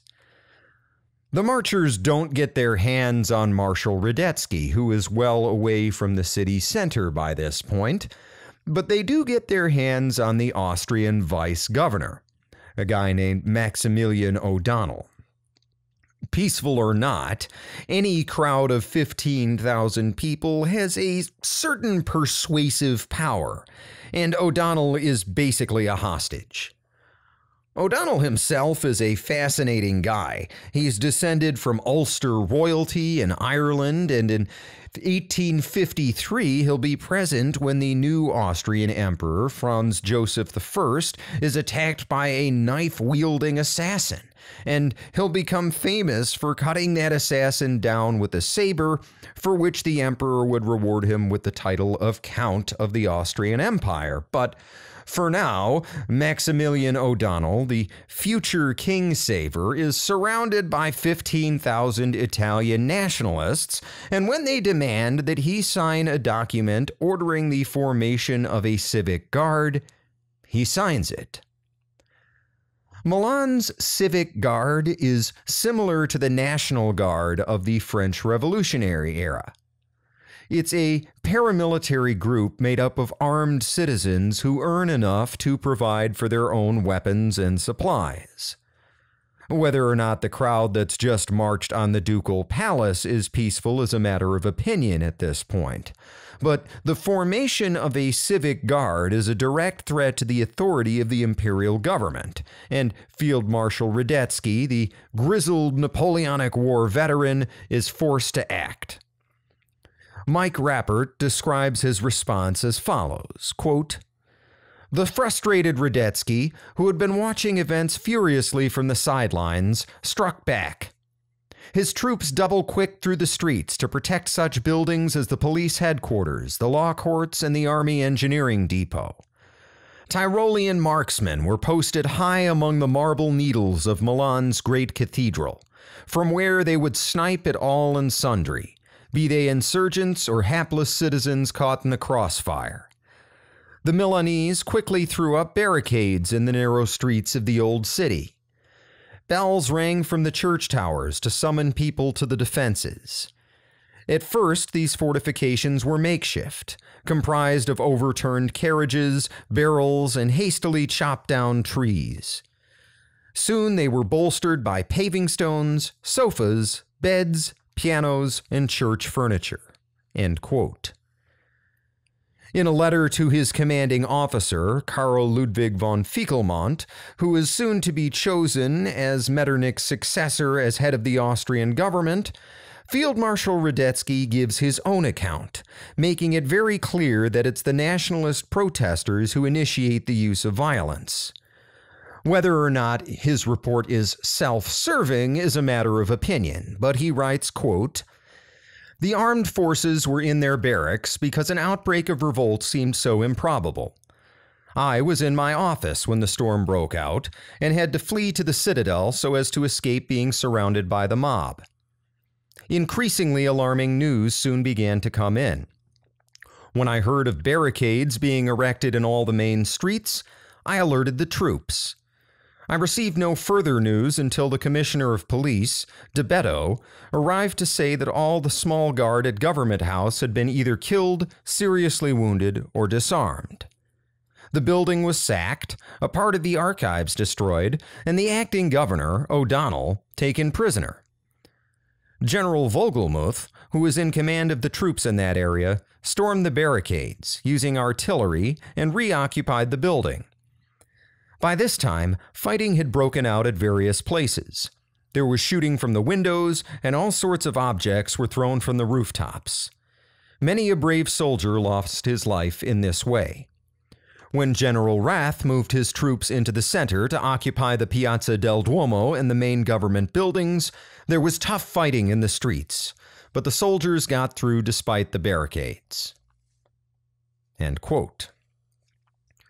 Regardless of who escalates things to violence first, The crowd sees troops marching through the streets and people start forming barricades. And what I have to make clear is that on this first day of the 5 days of Milan, nobody is really in charge. Nobody had openly called for armed rebellion. Things have just kind of escalated. So all kinds of groups of people are getting together with their friends and putting up barricades, and these groups can be anything from shadowy organizations like the Carbonari and other secret societies to political clubs to ordinary groups of neighbors. This is the thing with urban barricades. It can be tough to tell sometimes why people are putting them up. Maybe I'm putting up a barricade because I'm a political radical. Or maybe I'm putting up a barricade because political radicals and police are about to start shooting at each other in the streets, and a barricade will keep my particular street from becoming a part of the battlefield. In his account, Mike Rappert writes about an Austrian diplomat named Joseph von Hübner, who has the misfortune of being in Milan right as the violence breaks out. And this guy ends up hiding out in a building in the zone between the army and some armed insurgents, and to discourage people from shooting at his building, the people inside close all the shutters. And by the third day of fighting, the shooting has been so intense that the shutters have just been blown into splinters and there's nothing to hide behind. So it's easy to understand how even apolitical people can set up a barricade or arm up in their own defense, and how easily those same people will then follow anyone who sets themselves up as a credible leader. Anyway, there's no organization among these Milanese rebels on the first day of the revolution. Besides the apolitical people I just talked about, the Italian nationalists continue to have their own disagreements. Some are Republicans. Some want Charles Albert to come in and make Milan part of a unified Italy. Some are chanting slogans calling for Pope Pius IX to absorb Milan into the Papal States. And at one intersection, some of the people have even found a statue of the Pope and propped it up like a figurehead on top of their barricade. In fact, more than 100 priests participate not just in the day's peaceful protests, but also in the ensuing violence. It's worth noting that this is one important way in which the Italian revolutionaries of 1848 differ from the French revolutionaries of 2 generations earlier. The French revolutionary movement had been largely anti-Catholic, certainly anti-clerical, and Italian revolutionary nationalism, more often than not, is draped in Catholic imagery, and clerics are a key part of the movement. As a rainy dusk settles over Milan on the night of March 18th, the city center is now controlled by a loose coalition of armed groups led by a majority of Milan's political elite. Radetzky's troops control the city outskirts, where the neighborhoods are less dense and it's tougher to set up barricades. And they also control the countryside around Milan. The next day, March 19th, the same political elites who had organized yesterday's peaceful protests meet again to decide what to do now that they've gone and started a revolution. Once again, the monarchists and the Republicans are split. So, in this moment of crisis, they decide to share power. The Republicans are officially in charge of the provisional government and will control a 4-man council of war with Carlo Cattaneo himself as the head of government.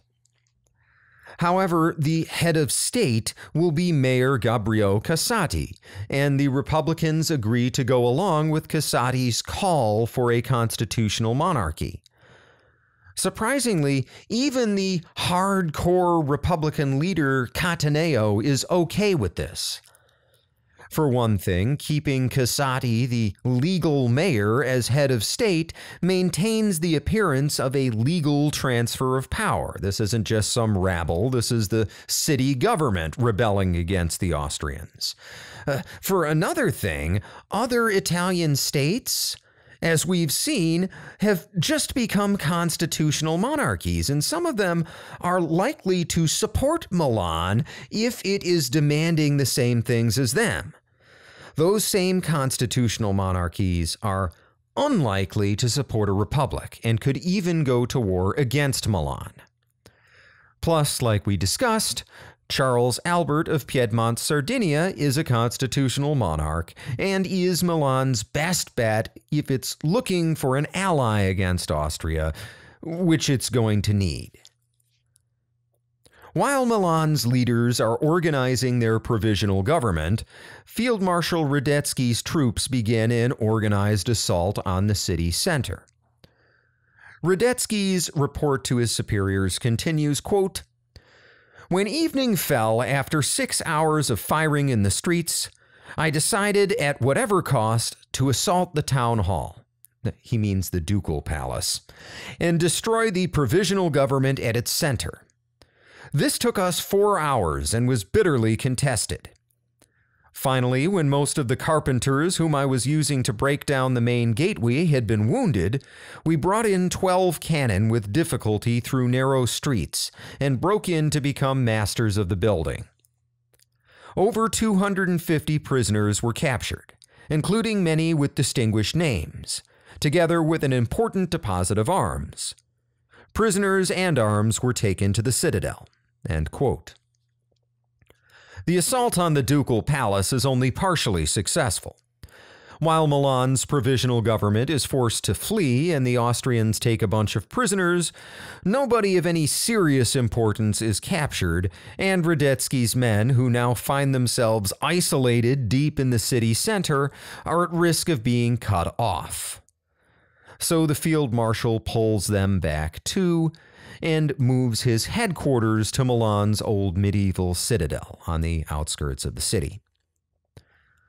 The next day, March 20th, is day 3 of the revolution, and intense fighting continues in the streets. The Milanese rebels have something like 600 to 700 guns in the entire city, while the Austrian soldiers are well armed and there are something like 12,000 of them. But the rebels don't fight like soldiers. They hide in the city's apartment buildings and pop out from windows and shoot at Austrians from above. Unarmed men and women throw stones, roof tiles, and other random objects from several stories up, killing and wounding many soldiers. When the Austrians gather enough men in one area to overwhelm a particular barricade, the locals will simply drop back, regroup, and form another barricade a block or two up the road. To overcome this type of opposition, Radetzky resorts to artillery bombardment, and his big guns fire incessantly throughout the day, targeting first one hotbed of resistance and then another. Meanwhile, Austrian troops resort to a tactic that will be familiar to anyone who knows a thing or two about modern urban warfare. Rather than deal with constant demoralizing hit-and-run attacks from the buildings above them, they decide to avoid the streets as much as possible. They use improvised battering rams to break down apartment walls and move from one building to the next, as terrified families huddle to the side. And as you can imagine, this kind of fighting can sometimes devolve into something less than civilized. Mike Rappert writes, quote, "Both sides would later claim that atrocities had been committed. The Milanese were said to have found an Austrian soldier carrying a severed woman's hand, cut off for the rings on her fingers. Whole families were said to have been trapped and then burned alive by the Habsburg forces. The Austrians, meanwhile, claimed that one of their soldiers had been crucified to a sentry box, while others, captured by the Milanese, had been blinded.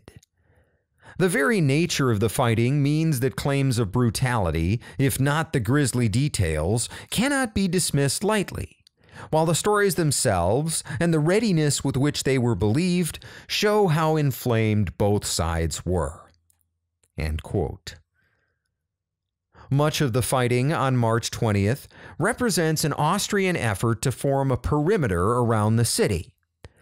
Field Marshal Radetzky doesn't want to engage in urban combat, and rather than fight the insurgents directly, he wants to surround them and contain them. He even declares a state of siege in the afternoon, and he does successfully surround the city by the end of day. Early on March 21st, Radetzky sends a messenger to Milan's provisional government, offering them a truce. He tells them that if they fail to accept this truce, he's going to bombard the city. Presumably, he means he'll bombard it indiscriminately because by all accounts he's been using his artillery on the insurgents the entire time. Regardless, Mayor Casati responds to this letter and he refuses to agree to any type of truce.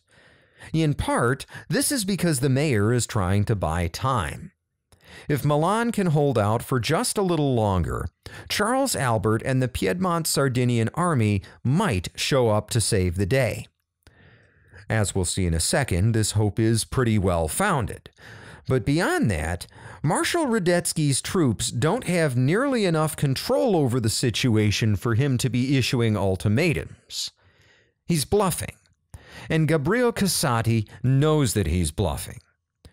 As Radetzky himself writes in his own report, quote, "I had no means of sending my dispatch because all communications out of Milan are cut off, and substantial forces are needed for sending or receiving news. Yesterday, the fighting continued with great intensity, and there must have been many casualties on both sides. I am still unable to give an account of my losses, for I lack all details. The streets have been pulled up to an extent you can hardly imagine. Barricades close them by the 100, even by the 1,000. The Revolutionary Party is moving with a caution and cleverness which make it obvious that they are being directed by military officers from abroad. The character of this people has been altered as if by magic, and fanaticism has taken hold of every age group, every class, and both sexes. Yesterday morning I withdrew all troops in the city to the citadel, leaving only those barracks occupied with which we can still keep in touch. Nevertheless, I control all the gates of the city. Generals Vogelmuth and Klamm are still holding their positions, and communications thus remain open from here to the gates. It was not possible to hold the inner positions any longer, for provisions and relief units could not get through without losses. Details on the various phases of the fighting are only partly known to me, or would take too long to recount." End quote. This isn't a report from some junior officer, it's from one of the most experienced military officers on the planet. A guy who's been in uniform for over 60 years and fought in multiple battles against Napoleon, and it sounds like he's on the verge of panic. This is understandable since, as Radetzky himself writes, he's not even getting regular reports from some of his men. It's also worth noting that he praises his troops for fighting so well through 4 days of rain, although he follows this up by saying he hopes the rebels will agree to a truce because his men are exhausted and need to rest. Meanwhile, the Milanese are coming up with some ingenious ways to communicate, both inside and outside the city. In his book, The Milan Insurrection of 1848, Carlo Cattaneo, who as a reminder is the head of the Provisional Government's War Council, writes, quote, "To reconnoiter enemy movements on the bastions and outside the city, astronomers and opticians climbed into the observatories and the bell towers. They sent down bulletins every hour. Instead of wasting time descending staircases, they attached their reports to a small ring which they lowered at the end of an iron wire. Cernuschi organized straight away a message system served by the pupils of the orphan schools. Recognizable by their uniform, they would slip rapidly through the crowds which gathered around the barricades, performing this service with as much intelligence as precision. Soon afterwards, someone thought of releasing small balloons carrying proclamations which would be spread across the countryside. End quote.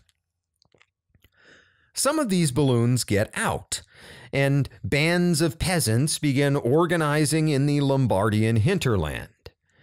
And as dusk falls, Field Marshal Radetzky begins receiving troubling reports that his rural garrisons, which are small in number and usually quiet, are coming under attack from mobs of armed locals.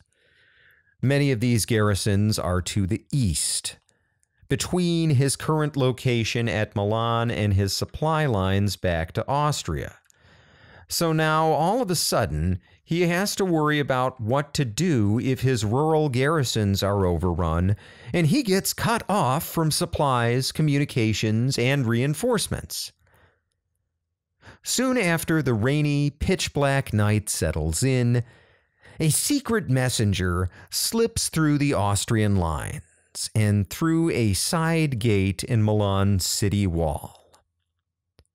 This messenger goes straight to the provisional government, bringing word from King Charles Albert of Piedmont, Sardinia. See, the rebels had sent word to him as soon as violence had broken out, telling him that the people of Milan were fighting against the Austrian Empire and asking if he would be willing to join them. Charles Albert has sent his answer, and he says that yes, he will help the Milanese rebels, but only on one condition. The provisional government of Milan must officially call on him for aid in the name of Italian unity. Once again, the Republican writer Cataneo and the monarchist mayor Casati are able to come to an agreement. Rather than specifically call on Charles Albert in particular, they put out a blanket statement calling for all Italian states to rise up against their Austrian overlords. Milan is fighting, they say. Who will fight with us? In his report to his superiors, Marshal Radetzky said that he suspects that the Milanese insurgents are getting help from foreign military officers. He's mostly right, although in this time period it's not unusual for professional soldiers to hop from country to country. After all, if fighting is your job, you're going to work for countries that are actually fighting. Add to this the fact that a number of revolutionaries have fought in previous revolutions in Greece, the Americas, France, and elsewhere in Europe, and it should come as no surprise that in a cosmopolitan city like Milan, you can find plenty of experienced military officers. As time goes on, these officers have slowly been organizing the insurgency. What started on March 18th as a hodgepodge of secret societies, clubs, and neighborhood watch-type groups has been metamorphosizing. And on the morning of March 22nd, the fifth day of the revolution, the Austrian troops are facing something resembling, if not an actual army, then at least a respectable militia. Early in the morning on the fifth day, the rebels launch a coordinated attack against a single gate in the city's Renaissance-era Spanish walls, in an effort to break out of their encirclement. Mike Rappert writes, quote, "The idea was not only to secure the city center, but to open the gate to the Lombard insurgents who had been spotted in their hundreds in the distance pouring down from the hills. The fight began, after reconnaissance from the rooftops by Carlo Osio, at 7 a.m., when the Italians started blasting cannon and fired from windows, rooftops, and behind garden walls at the Austrian positions on the gate, in the customs post, and at the nearby Casa Trigella. The Imperial troops replied with rockets, and one house burst into flames. The final assault took place under the ingenious protection of moving barricades. There was a bitter and murderous exchange of fire. Ossio later said that he alone fired 150 cartridges. Manara and another aristocrat with democratic principles, Enrico Dandolo, were the first to make the final dash to the customs house, with the former waving a tricolor as the rest of the attackers surged on behind. They were cheered on by women watching from nearby balconies. The gate was beaten down, and the triumphant Milanese, crossing the moat on the other side of the bastions, at last embraced the Lombard peasants and small-town artisans, led by professionals and priests, who poured into the city. Radetzky's siege had been broken. End quote. So the insurgents have broken through one of the city gates and linked up with some rebels from the countryside, while other rural rebels are threatening Radetzky's supply lines. At the same time, King Charles Albert's Piedmont Sardinian troops are massing on the opposite bank of the Ticino River, which marks the border between Lombardy Venetia in the east and Piedmont Sardinia in the west. Field Marshal Radetzky sums up the situation in his brief report for March 22nd, which reads in its entirety, quote, "It is the most frightful decision of my life, but I can no longer hold Milan. The whole country is in revolt. I am pressed in the rear by the Piedmontese. All the bridges behind me can be easily cut, and I have no timber for replacing them. Similarly, I have very little transport. What is going on in my rear, I just do not know. I shall withdraw toward Lodi to avoid the large towns and while the countryside is still open." End quote. By the end of March 22nd, the Austrian army under Field Marshal Radetzky is falling back to the east, to a cluster of 4 fortresses known as the Quadrilateral. We'll leave him there for now and get back to him next episode. For now, the Milanese provisional government is in complete control of the city and the surrounding countryside, and the rebellion is threatening to spill out over all of Lombardy Venetia. There are already rumors of another nationalist uprising further east in Venice itself. Italian nationalists are ecstatic. The next day, March 23, 1848, they get more good news. That day, in response to the Milanese provisional government's official request, King Charles Albert of Bavaria declares war on the Austrian Empire, and thousands of Piedmontese troops begin crossing the Ticino River. Ahead of these troops comes a proclamation to the people of Lombardy Venetia, explaining Charles Albert's reason for intervening. He says to the people, quote, "The destinies of Italy are maturing, and a happier future is opening up for those who bravely stand up for their rights against the oppressor.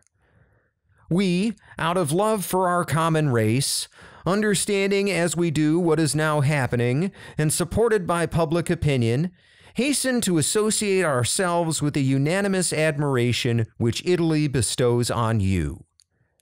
Peoples of Lombardy and Venetia, our arms, which were concentrating on your frontier when you forestalled events by liberating your glorious Milan, are now coming to offer you in the latter phases of your fight the help which a brother expects from a brother and a friend from a friend. We will support your just desires, confident as we are in the help of God, who is manifestly on our side, of the God who has given Pius IX to Italy, of God whose helpful hand has wonderfully enabled Italy to rely on her own strength.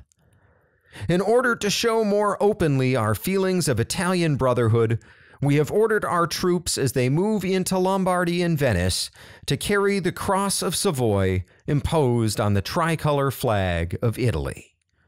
End quote. Piedmont Sardinia is going to war against Austria, and its troops are marching under a flag that bears 2 symbols. First is the green, white, and red of the Italian tricolor, its 3 bars borrowed from the French Revolution, representing an Italy free of foreign tyranny. Second is the Cross of Savoy, a white cross on a red field, which is the symbol of the House of Savoy, which is the royal family of Piedmont, Sardinia. Charles Albert is leading the charge for Italian unification, and from day one, he is marrying the symbol of the new nation to the symbol of his own family. If he succeeds in his war against Austria, he plans to be king of a single, unified Italian nation. But whatever its problems during the 5 days of Milan, the Austrian Empire is large and powerful, and for all his frailty and frequent seizures, Emperor Ferdinand I has a deep bench of talent to draw on to help save his empire.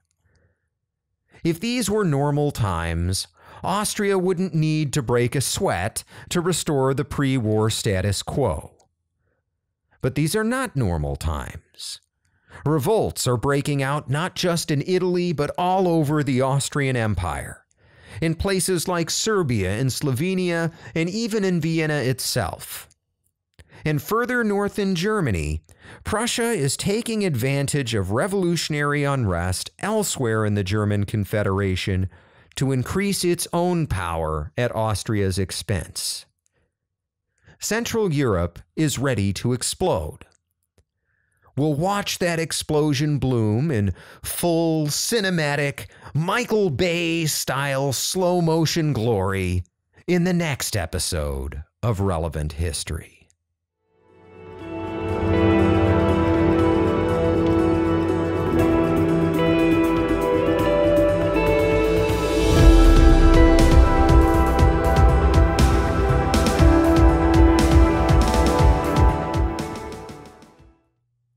Greetings, history fans. It's Dan again, reminding you that Patreon memberships are only $1 a month. For this, you get access to all 25 episodes of my video series, Dan's War College, as well as an exclusive members-only Discord channel. This is a temporary offer. Eventually, I am going to start making Dan's War College episodes again, and access will go back up to $5 a month, although the $1 option will still be available for those who only want Discord access. For show updates, history memes, random thoughts, and the spiciest of hot takes, check me out on the app formerly known as Twitter at Dan Toller Podcasts. That's at Dan Toler Podcast. If you have a business inquiry, want to point out an error, or just want to say hi, you can reach me at dantollerpodcast@gmail.com. That's Dan Toler Podcast@gmail.com. For transcripts, interview links, and more, visit dantollerpodcast.com. Once again, that is Dan Toler Podcast.com. Finally, please like, subscribe, and leave a review if your podcast app lets you do that. Every little interaction helps more people find the show. The best way to help is to share this episode with your friends or shout it out on social media. This show grows by word of mouth, and every little share goes a long way. Thanks for listening.